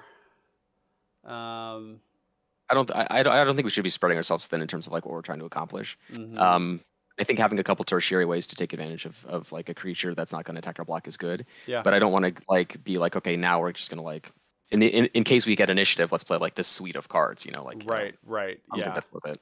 Yeah. I hear you on that. By the way, I also snuck in your temple is under attack, as Yeah, well as a way yeah, that to, card's good. Sure. yeah. So we are pretty low on abilities to. Oh, we're actually. Oh, we've got the lands in, so we're good there. We're pretty Yeah. low on ways to draw cards. So it's not going to be the same as DRC, where DRC has the ability to like surveil, surveil, surveil. Oh, Right. I found something. Draw it with something in play. Right. This is a little That's why different. having a handful of cyclers and then like also effects, like I said, like renewed faith or implement of whatever the card's Oh, this called. is I have it in front of me. Hold on. interesting. You know, I realized I put the card Alabaster Host Intercessor in here because I saw the Hmm. cycling, and this is the Oh new yeah. ETB like commander killer that reads even better than it actually is. But it's plain cycling. We're not really as concerned about that, and it's pretty expensive. Nope. So I think I'm going to cut that. The Selesnya Evangel seems nuts. Yeah, I'm really high on that card actually. Yeah. Um, Oh, just flipping through like my deck here, another card, and granted, like, are you familiar with Unnatural Aggression? yes, it's a 4 mana or 3 mana +1 It's a +1. It's a 3 mana fight spell. So it also it's devoid, so it's a colorless spell too. But it's a target creature you Oh, control you fights an opponent's exile it. creature, and you exile it. Yeah, Yeah. yeah, yeah. That's So pretty good. Maybe not the great creators here, but just an interesting thought. yeah, Anyway, yeah, yeah. what was I looking So I for? think we're Oh, gonna. Oh, Ephemeral Shields is a good protection spell that we should probably play. oh, yeah. So this is another card that I keep that I've like long been just like completely sleeping on. This is a It's good. free protection spell. Yep. Yeah, we really like effects like that. So I think this one's gonna go in there. We are overloaded on protection. So the first place we're gonna go to is Ward of Lights. Yep. The next one is potentially going to be. So there's Mask of Long Grace and Shield of Duty and Reason, and these cards kind of I don't think like. we need those. I mean, what they do is they're going to protect it for the rest of the game, but they also are sorcery speed. And here's what happens. Okay, same with Cloud of the Dominus. Okay, these cards have enormous upside when they resolve, but you know what they also do? Everybody looks around and they're like, "This is the last chance we have to kill this thing." And even if your removal is like premium and you don't have a lot of it, even if there's a combo player, frequently you'll still see people be like, I don't want to have to kill this right now, but I'm going to kill it. Hmm. I'm going to use my one removal spell to stop this because what it says is do something now or forever hold your peace. And the problem with that is that you are initiating it. The difference with Showmano's Blessing and with Benevolent Blessing is that you do it in response. Somebody says, oh, your card's a problem. And you say, yes, it is, and I'm protecting it. And it's protected for the rest of the game now. We're taking the cards from them. It's a 1v1. Whereas if we go Mask of Long Grace and they kill it, then we get 2-for-1, and it's awful. So we could cut I both look of at them. it this way with Mask of Long, like with those kinds of cards, because like you said, you kind of force people in this position where like they need to kill it because you kind of so Trelasarra is already very threatening. Just to say that like right out the gate. Yeah. And people are already going to be like having their eye on it.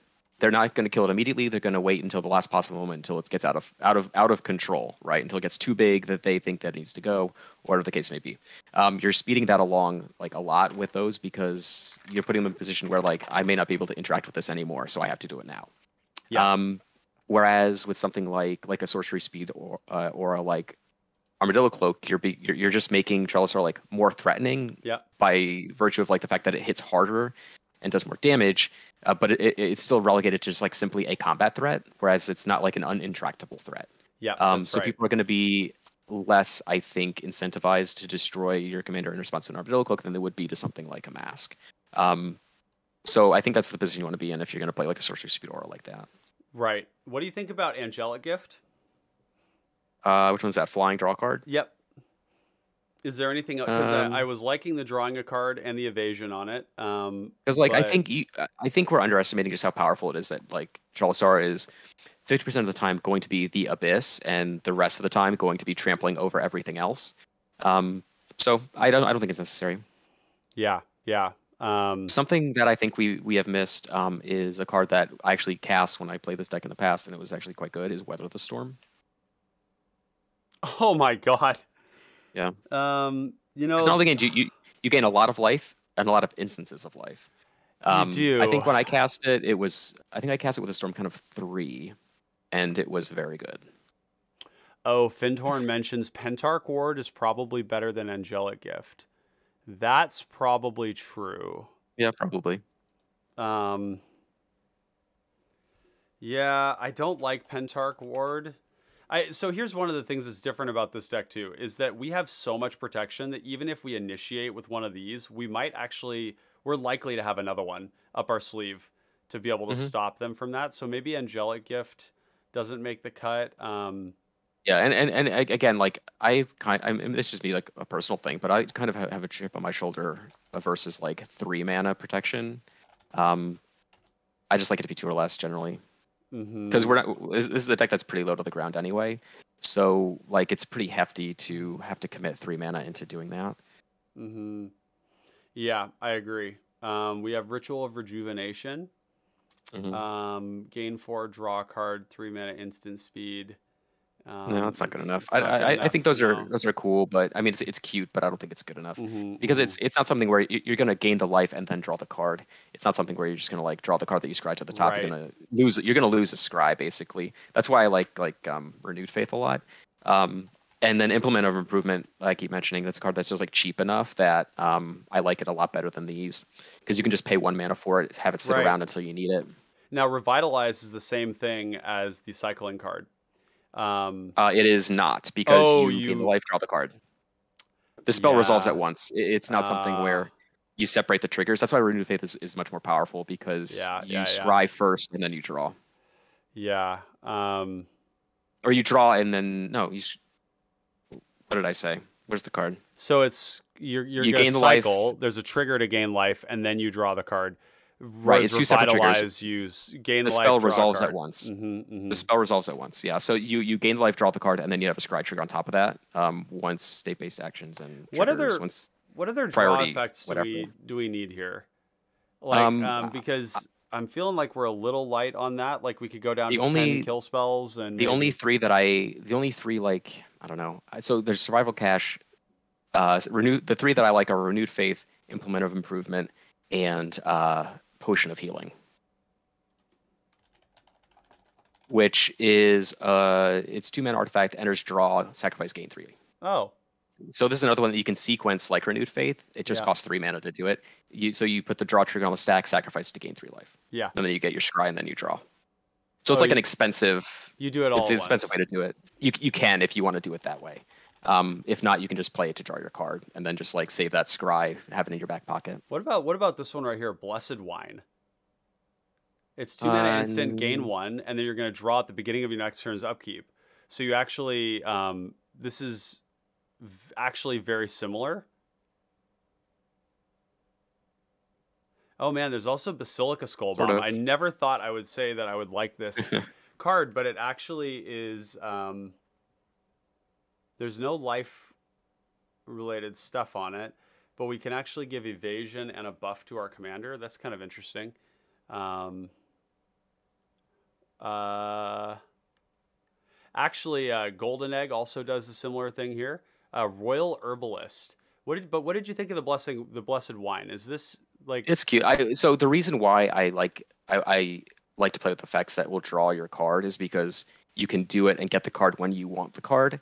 This gets it at the beginning of the next turn's upkeep. So you're much more limited, and the whole reason of having like these effects is to immediately have access to those cards. So that kind of defeats the purpose. In yeah, terms of like sequencing the effects, it's preferable, but again, like we want the card now. That's why we're playing it. an implement of improvement is the opposite of what we want.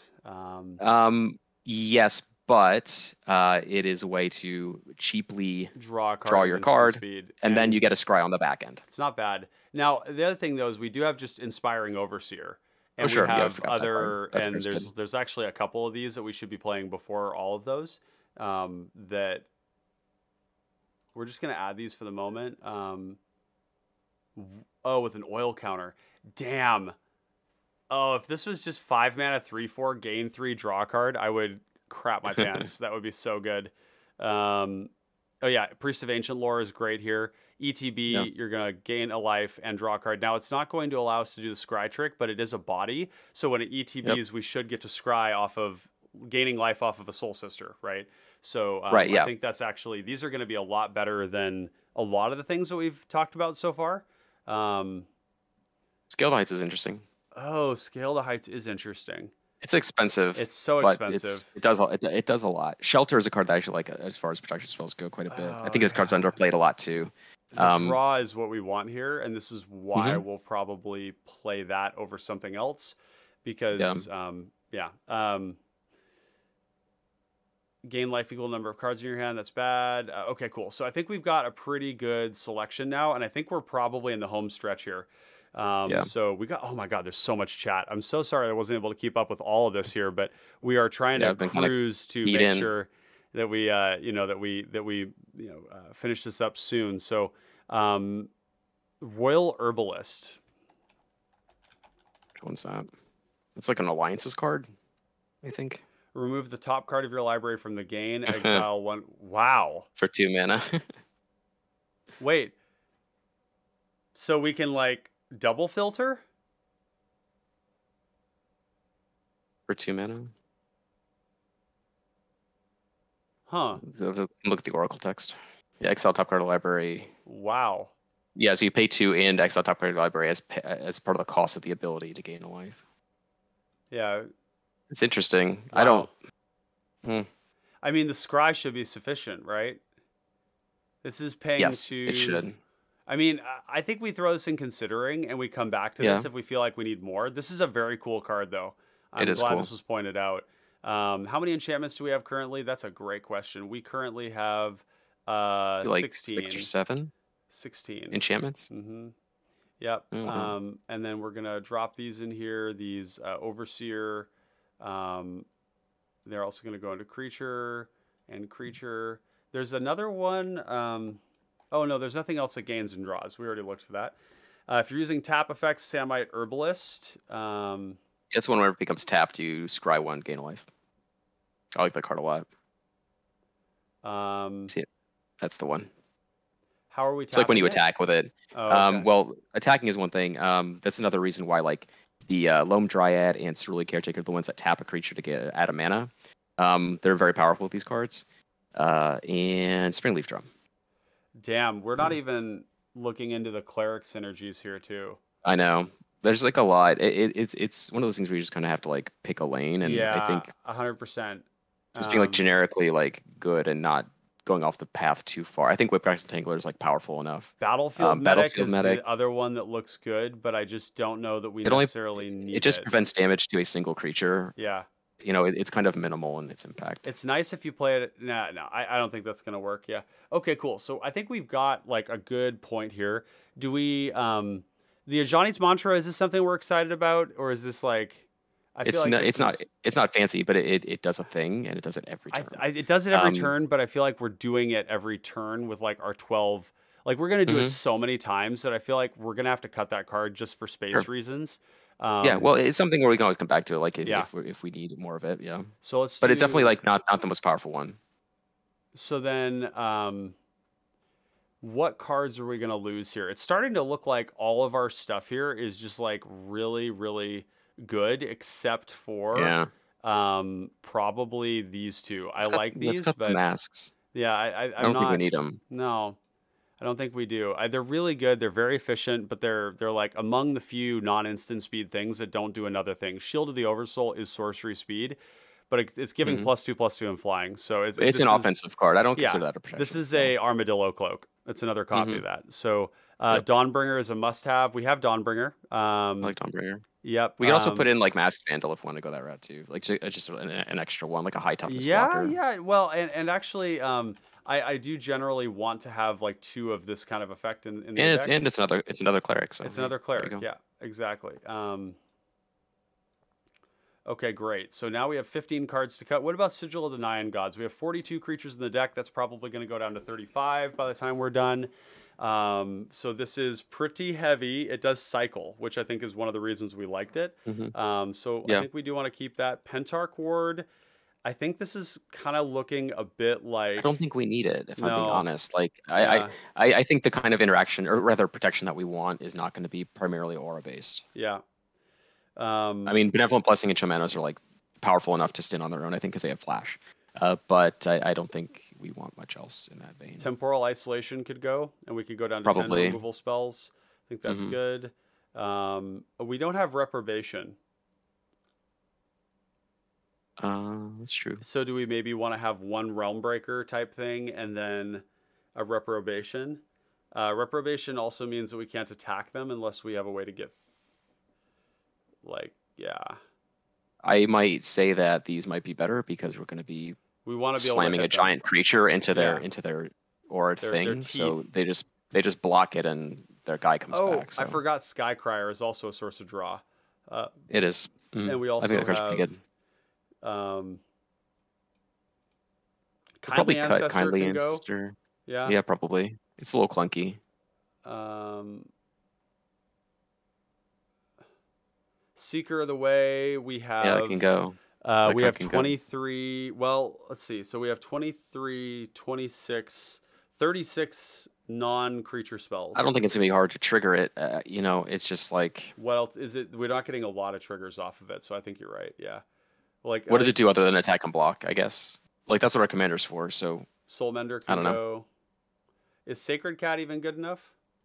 I don't Probably even not. know. Yeah, I don't think that. I think Healer's Hawk is good enough. This but I don't card think is very good. Yeah, yeah. We're down to 108. Argavian Phalanx is another one that we could look at.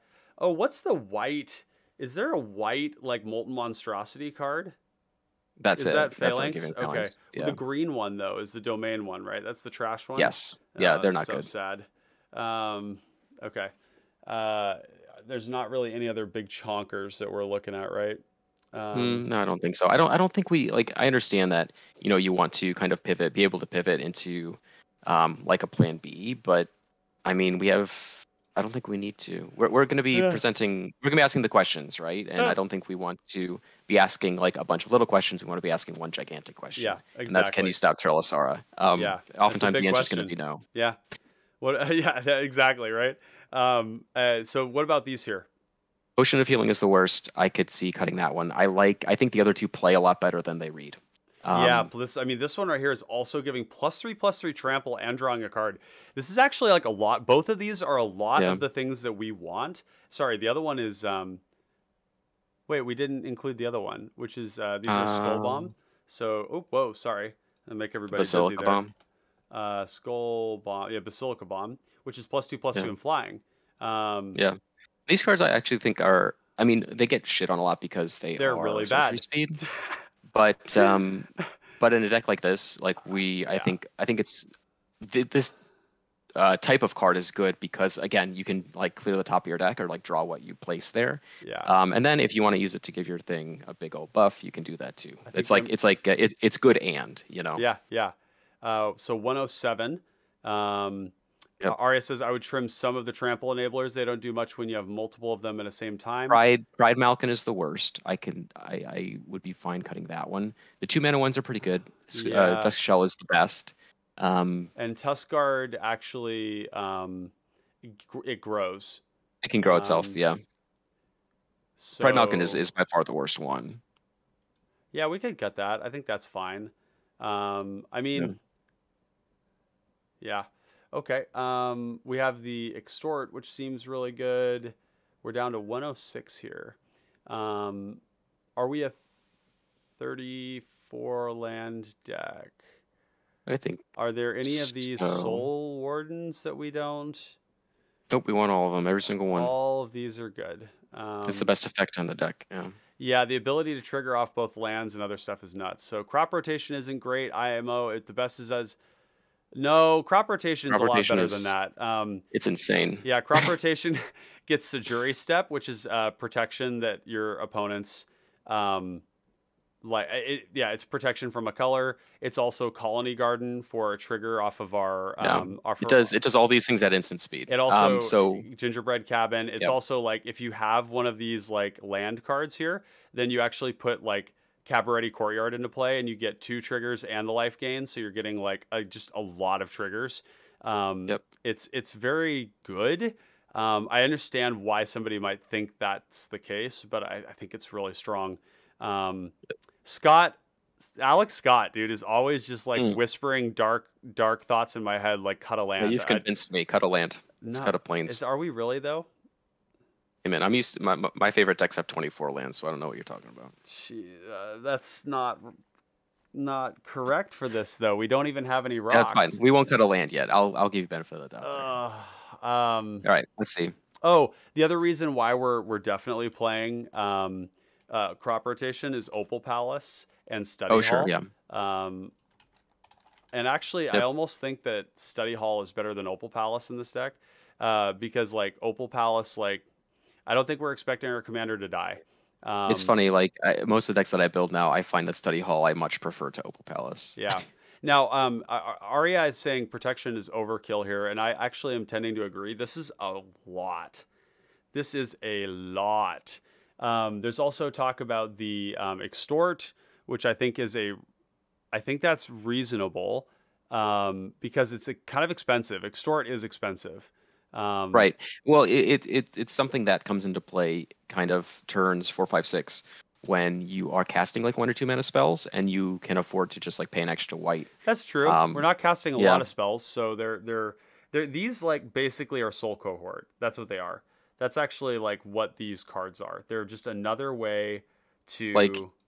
extort loses its luster a little bit when you are casting like multiple spells and you are losing the ability to extort multiple spells because your mana is taxed in that way. Like Mhm. if you're trying to maximize your mana, you're casting like maybe 2 spells a turn, double spelling, and your resources are tight. You can only extort once, not both times, that sort of Yeah, thing. But yeah, like this is a deck that you're going to be again like the goal is to draw impactful cards on your draw step, not like draw a mass of right, cards. right.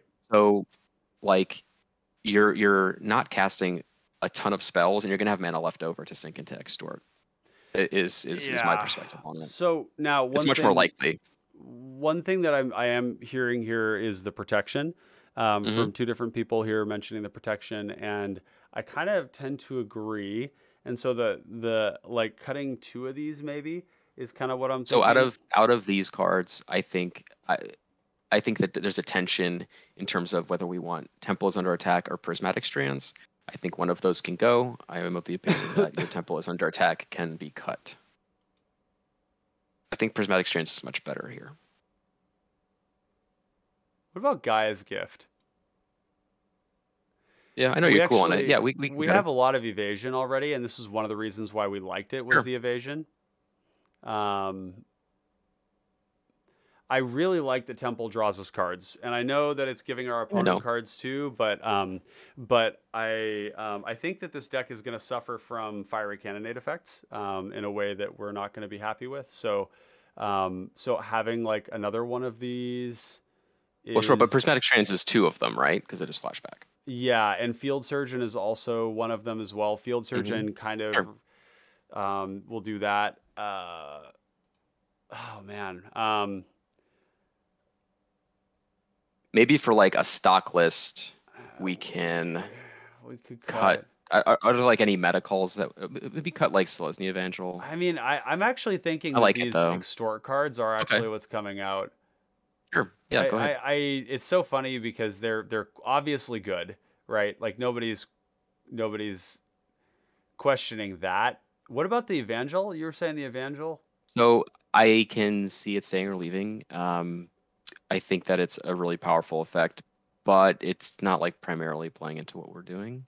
It's just kind of like making tokens If it's in not concert with other amazing, things. In yeah. concert with other things, it's powerful, but Mass Vandal by can go itself, too. We could keep just Dawnbringer Cleric. possibly. I mean, we don't have a lot of interaction for like artifacts and enchantments, do we? We do Realmbreaker's Grasp and Planner Oh, sure. Disruption, which they're not disenchants, but they kind of do that a little bit. We don't have Sure. we don't have O-Ring in the deck, actually. Speaking of which, um, Or then, yeah, probably cut Mass Vandal instead of Dawnbringer Cleric. Yeah. Yeah, I think we do need Oblivion Ring. Just like catch-all answers like this, it also So like tag something creatures. interesting that you might notice if you kind of look at the creatures here, or our deck as a whole, is that we're very kind of white heavy. Yeah, But we have Stalwart, Loam Dryad, Caretaker, and Oh, Jesper that's an Sentinel that we want to cast on interesting. turn 1. We're mostly a So white deck, aren't we? yeah, I mean, if we're gonna, I mean, the amount of green sources we would need in order to cast those spells reliably on turn 1, I think, We're not gonna have. is tough in a deck where we want planes for almost everything else. But I don't know. I think that's a really important point. Are there cards that we would bring in instead? Because these are not like core. Springleaf Drum Yeah. would probably be one. Yeah. Okay. Now we're getting a little Because lower. even as like a one of, right? Like we don't need a ton of mana rocks, but it's something Yeah. that like is good when we have it. Jeff says, I'm done suggesting more value creatures after this one, lol. Is Suture Priest in the deck? Yes, it is. Yeah. And for those of you who don't know, Suture Priest does a lot more than just Soul Sister. It is also a hate piece for flickering. So just good to know. Now we're at 99 cards. So that's pretty cool. So what's something that we just cut that we would want to keep? And there's some other cards in here we never got in, like Bequeathal, which you weren't into. There's the Blessed Wine, which you weren't interested in because of the drawing the next turn. Right. The function of the goal of the draw cards is to get the card now. Yeah, agreed. If we had one like more for example, like if you scry a protection spell to the top of your library, and you need it, you can get it.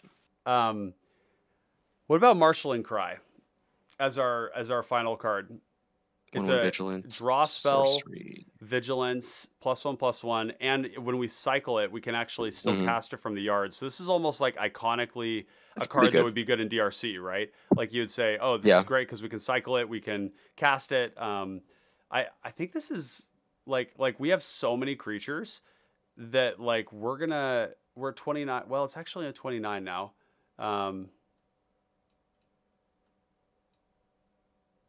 This is only saying 18 creatures. Where are the rest of our creatures? Did we put Weather the Storm in or not? No, we did not. And the reason for that, I think, is the same reason that we were talking about with like, I mean, so part of my thing with that card is that it's functionally not doing that much for the deck. It is just a big scry, but it's like not, it's not scrying in the way that's most powerful, which would be to scry all as one number. Sure. Yeah, makes sense. There we go. Okay, cool. So now we're 30 creatures.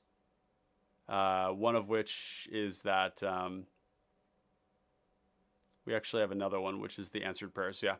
You know what? Honestly, this is like, it's kind of crazy. We're finishing this in an hour and 45 minutes, but this is there. This is pretty tight, yeah. Right? Like we have 16 protection spells, which is very deep. We have a big bench of creatures here. We have actually like a lot more draw than I thought we were going to get to. We have some great fogs here and an efficient removal package, reasonable number of lands. And then we have this this great package of evasion stuff to make sure that we can crack in with Trelasarra. So let's take it through a couple of play tests and see how we go. We're going to want to change the lands. Pretend like our mana is perfect, just for the purpose of this this exercise here. So this is a pretty good hand. This is great. Yeah. So that land is awesome. Healer's Hawk on 1. Wow. Yeah. Hawk on 1. I think we have the mana to recast Trelasarra if we wanted to. Yeah, run around. Run around. Let's get it going. Here. Yeah, I think like this is not commonly something I want to do, but like in this particular context, we're gonna do it. Yeah, we keep that on top. Yeah. Right. Draw. We're gonna play land. Well, let's see. So social. We could play Skull. Maybe just Skull play Bomb because we don't have hold up protection. Yeah, I think that's good here. And then we attack. We're gonna get a counter. So we attack for 3 on turn 3, which is not bad. And scry, we don't need a land right now. You know, the funny thing is, do we? I'm actually like we have 2 draw effects. I don't know that I hate it. Well, so the thing here, I think, is that we're gonna have a lot more looks. We're gonna have a lot more at our next combat step. That's right why. Now, we don't want to draw that on our next draw step. Yeah. So maybe as we're doing our thing here, somebody says, this is like too much right now. We go. Well, it'll depend on what it is. If everybody's tapped out, we go Right. Chomanos. But if Hmm. not, then we go Shelter. So we're gonna put that to the graveyard, draw a card, It's pretty good. and then yep, that's a nutso card right there. We're gonna go. Ooh, that's tough though. Like because we don't have a way to So hold what up we can do protection. is we can attack first and see what's on top Yes, of our library. attack. We're gonna scry. Yeah, we The like land is that. good here. Yeah. So then what we do is we keep that on top, and then um, We'd probably sacrifice the Skull Bomb to draw a card before our next draw step, to just clear for our next draw step. oh man, I'd love to use this like as the trample is the only Yeah, thing. but we're gonna be fine. I think. I don't Okay, think so we go. We are on turn 4, so we've already played our Yeah. land. So we're holding up Chomano, like we say, like Yep, EOT. EOT, sack this, Draw. draw this, and Yep. then 3 mana. Hmm. Yeah, okay, cool. And then we Yeah. draw. We're Mhm. gonna go land 1, 2, And now we can play a 3, 3-drop and hold up protection. which is probably like social climber because then Yes, what it's definitely happens is social that climber. then when we play this, the ETBs, it sees it, it's gonna Yep. do it. Let's see. Arya has a couple of different comments here. The commander is good when the cuts are this tight. Hmm. Says kindly ancestor is a feel bad. Yep, we got rid of that. Cut temple prismatic is really versatile. Guy's gift is also good. Yep, but we did cut that one I think for good reason. Yeah. And then add Spirit Link. We're not going to do Spirit Link because it's just one trigger, and we don't really care about gaining any more life as a dedicated card like that. We want cards that are going to interact where we get to scry and then draw a card, Yeah. or because we have like 12 different creatures that just repeatedly gain life. So and Yep. then Jeff says, yeah, they're going to hit the land. The landfall is going to be great based on how Yeah. we're getting this. Yeah. Those here. cards So are very good. so we play this out. We're going to attack again. We're going to get another trigger here. Yep. It just Because gets bigger and this bigger. is like Loki nuts, right? And now, like, answered prayers is quite good, I Yeah, think. we keep that on top, and then I think we pass the turn. Somebody's gonna get scared, so we're gonna Mm. blessing this thing, Yep. and then we'll go to our turn. And at this point, I think the play that I like the most is actually Obsidian Acolyte, depending on Hmm. the pod. Sure. Um, Then we get 2 triggers. yep, we're gonna get 2 triggers. Or Well, just one trigger. just Sorry. one. Oh yeah, 2 triggers. One to gain a life, and then one to Yep, scry. to Yeah. scry. That's good. I It's not think bad. we Yeah. actually want I think another land is land. good here. Yeah. Yeah, and then we're gonna attack with these. We're gonna scry again, but we're actually just gonna get another I'm gonna thing like keep it. that. Yep. Wow, this is getting big. And see, the thing is, this and that together, this is like unkillable right now, and probably unblockable. So. Let's see. Arya Yep. says, I guess the Spirit Link is 1 mana, so the investment is low. You can enchant problematic creatures other players control. Yep, Spirit Link does equal removal. Same with Lifelink. But what I need you to do, Arya, is let me know what you want to cut at this point, because we've got a Yeah. very tight package here. The idea It's of like good. actually, I mean, the idea of putting.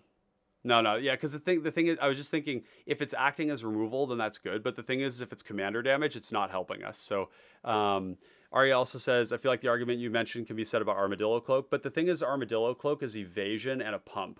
Trample is why we play that card. Yep. That's And the it just big. gains you buckets of life at once. It's not. I mean, Arya is mentioning so though that that's the same yeah. thing as Spirit Link. But I Well, think the yeah. Well, evasion I is. I think you identified. Yeah, the evasion and the +2 Yeah. +2 is what it's Yeah. about. So we do this, we do the thing. I think we pass the turn. Maybe like a commander comes after us and we go exile. Sure. Because we need to get rid of it. That might open us up here. Yep, But and we it's gain life from exile, so we trigger. scry the land, which Yeah. I think we Do we still need a land? I kind of like it. We don't really need. I'd love it if it were untapped right now. Yeah. So maybe we should have been bottoming these for something else. Islan says, Well, let's. gonna go get some dinner. Hey, have a good one, Islan. Thanks for stopping by, Yeah. bud. Take care. Yep.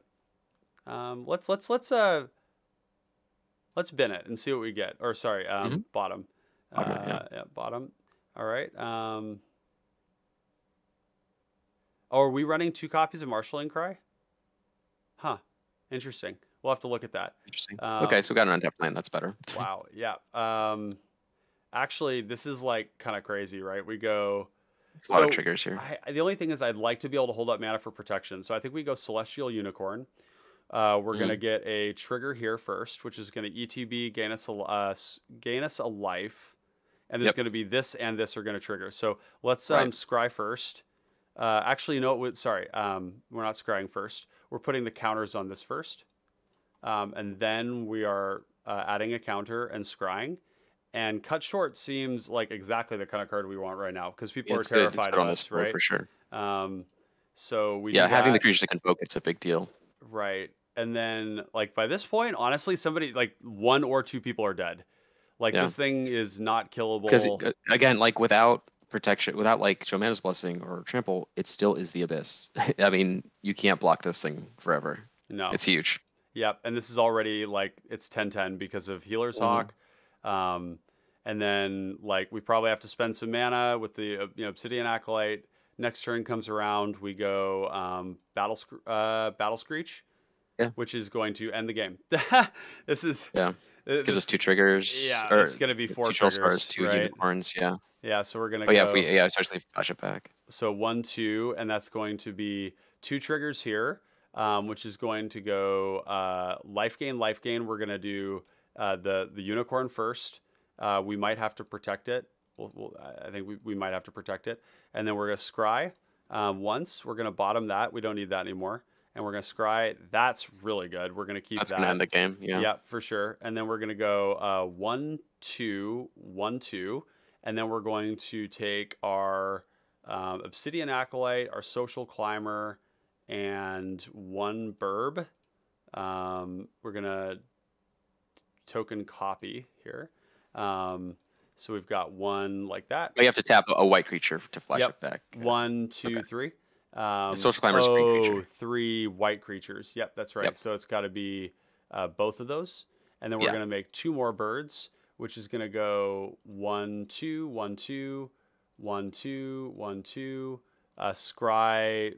We actually don't. We're just scrying 1. Yeah, we just want to leave it on top. Yep. And then. In fact, what I might even do is like wait to flash it back until next turn. Yep. Yep. Or no, like next turn, so that Okay. like because we don't need to scry anymore this turn. We don't need to. I mean, if we need the birch for something, then we would cast it anyway. But if we're in a position where we can like hold on to it to like save those scries, then we should.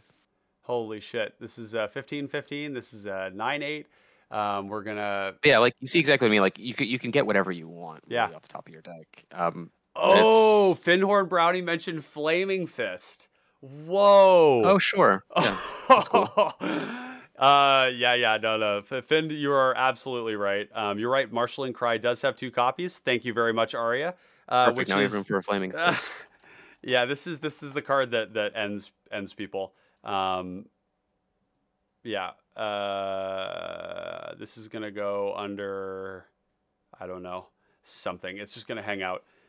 So this is really sweet, and this actually came together pretty quick because you and I have a pretty good sense of like what these decks look like, and needing to have a certain number. They're aggressive. They don't have a huge amount of draw in terms of like raw volume, but you have like 12 draw spells, and then all those are attached to some enormous number of card filtering triggers. Like the fact that we got to 14/14 tells you the whole story. That was 12 scries. 12 scries. We played a ton of turns. We played a bunch of turns there, and not once did we draw land when we did not want. Yep, and not once were we overextended. That's the other thing. So this is definitely very spicy. I think we are going to start to wrap things up here and finish things up. I do want to thank each and every one of you who came and joined us for this live stream today. I was talking to my physical therapist today actually about just how fun it is for me to co-create decks with you in chat, and with with this great co-host. You guys get access to Derek and I, and it just feels like a very reciprocal experience where you all are like co-creating this community resource with each other, and once we have these out in the world, then people start to do interesting things with them. Like, for example, Find tagged me in the Discord talking about how Great Desert Prospector, a deck that we built together as well, had some really interesting innovations and new adaptations to it to make it very aggressive, and that the deck has been winning quite a lot. I think it might be the #1 winning mono white deck right now. Yeah, probably the best mono white deck. Yeah. In competitive.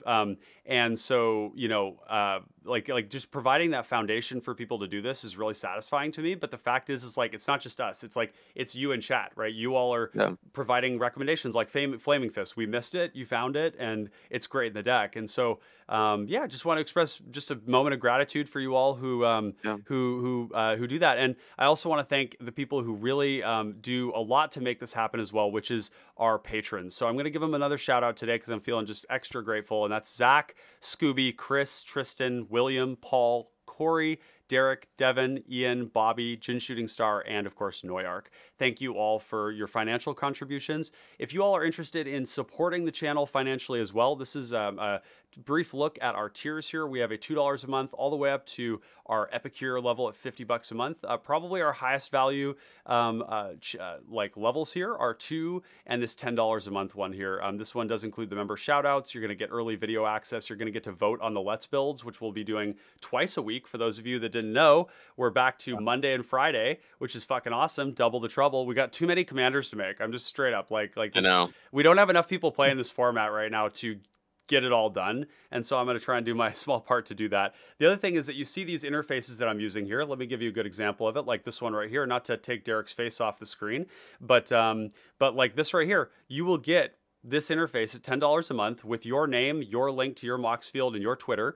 And these interfaces, if you want to buy these off of owned.gg, these are $50 to $100 for a package. And if you want to get access to these, this is a great way to do that. So this is a good value. So anyways, without hawking this too much more, I do want to just express enormous gratitude, Derek, for showing up once again and man, just like enriching the format again with this really cool blend of like, you know, building these aggressive decks that have this really interesting avenue of operation. And look, they work. These are not memes. These are very lethal decks. It's real stuff. You can take these to tournaments. So yeah, I just appreciate all your contributions, man.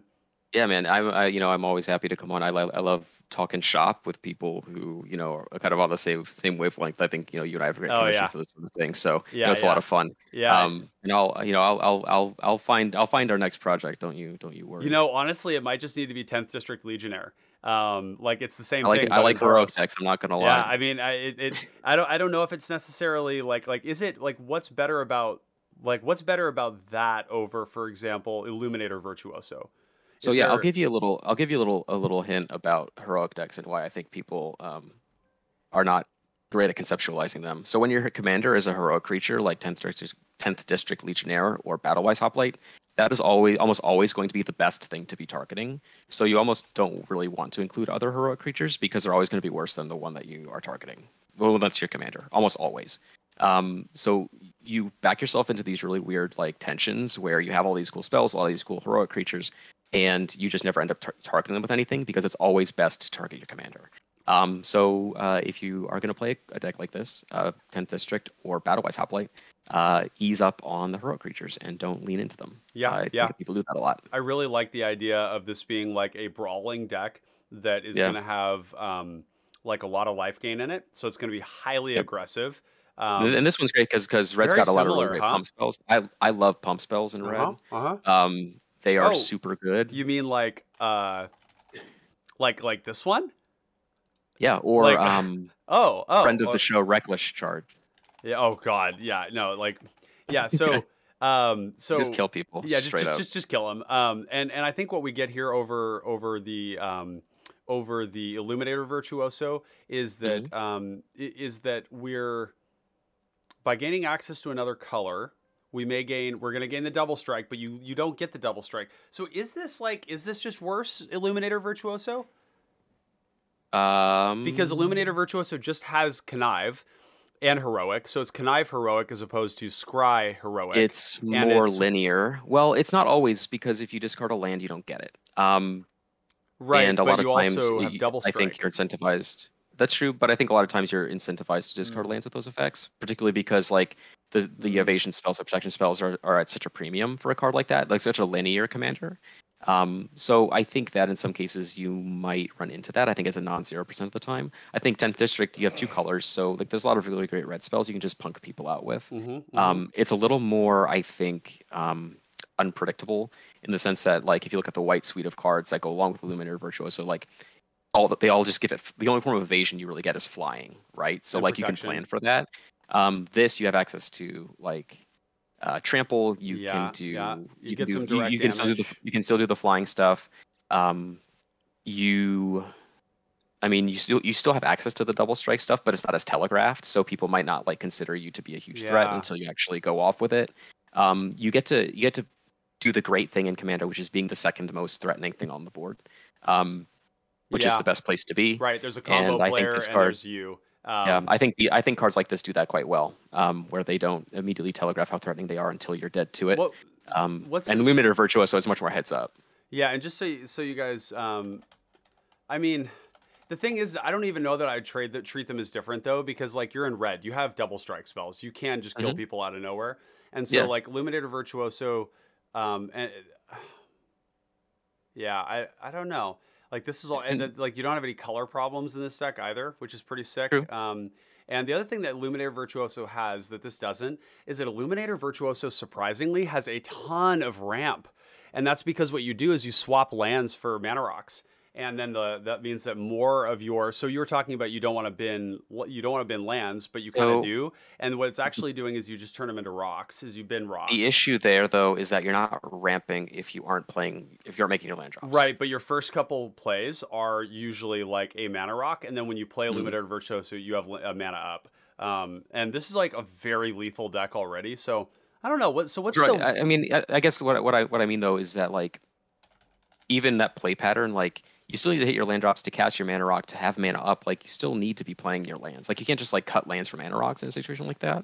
And that's the reason why. And I know I've talked to you about this. That's why Sylvan Ranger is a good card, because it gives you your land to make your land drops so that you can ramp with your ramp spells. Right.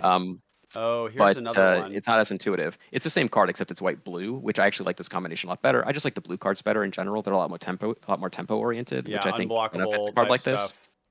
Yeah. No, And so plus, I want let me give you the name of a card, and I want Yeah. you to look it up on the Yeah. internet right now. That's really good with this. Is Serpentine Ambush. Yeah. Okay, I know this one. Yeah. Yeah. Or the whole suite of these cards. Yeah, The ones all that of make it a these. base. There's a lot of ones that make it base 4/4. A lot of them flying. the draw too. There's the new suit up, which I think is just a really cool. I think is this suite or is it suit up? Want to respond to Arya? You had a bunch of questions here or comments. Answered prayers or vines of Vastwood for Spirit Link? No. I don't think Spirit Link's going to make it in the deck. We just have so much life gain already. The thing we didn't track in that outside of Armadillo Cloak. Like we didn't track in that last game, but we gained probably like probably 25 life. So I think we're probably fine there. Next viewer game, that's basically whatever I can play. So we'll see, maybe something this weekend. Yeah, in future, just generally expecting Monday, Friday, and then some game over the weekend probably. If the commander damage wasn't a thing, I think that would not be the case. Yep. I think the Azorius one is strong. I think you're right. The Azorius one might be the better one here. Yeah. And then Arya saying having access to blue is really strong. Red does a lot more damage in a shorter amount of time with stuff like attack pumps and double strike. Also, red has cards like the +3/+0 and Menace, which is like a huge beating. So you do accelerate the damage more rapidly. Except that white, you do have access to. I think red is more aggressive in that case, but the blue is going to be a bit more like unblockability type stuff. Yeah, I don't think in a deck like that you want to kill people. I don't think you need to kill people as fast as possible. I think you need to set up your kills. In blue, you do get some pretty cool stuff. You get Hands of Binding, and you get the what are they called again? Decipher spell. Decipher, yeah, the Cipher. Yep. And Cipher, I will have you all know, Cipher casts itself. So casting it, you can target your commander. Hidden Strings is the other one. It's like a ramp spell too. Hidden Strings does it twice. So that's actually pretty sick. It tap and taps two things. Yeah, it's like Vigilance, but it's like buffing you up multiple times. Arya says, monocolor in general is kind of weak IMO. If your general strategy is contained and self-contained in the same color, then your deck is hurt by not. I don't think that's the case. Not necessarily. Illuminator Virtuoso, I have died on turn 3 and turn 4 too, and you cannot do that in those other colors. So it's very linear, but it's tremendously focused. It's super focused. That's the benefit. Yeah, and I think in general, I think Illuminator Virtuoso is better than these, and I don't say that just from a hypothetical standpoint. I've played against it a lot, and it's fucking lethal. It's so scary, and it does so with protection. When I died on turn 3, they did it through interaction, and when I died on turn 4, they did it through 3 pieces of interaction. Okay, it was like Yeah. absolutely insane to like die that way. So I think that like maybe you play the other color for different reasons.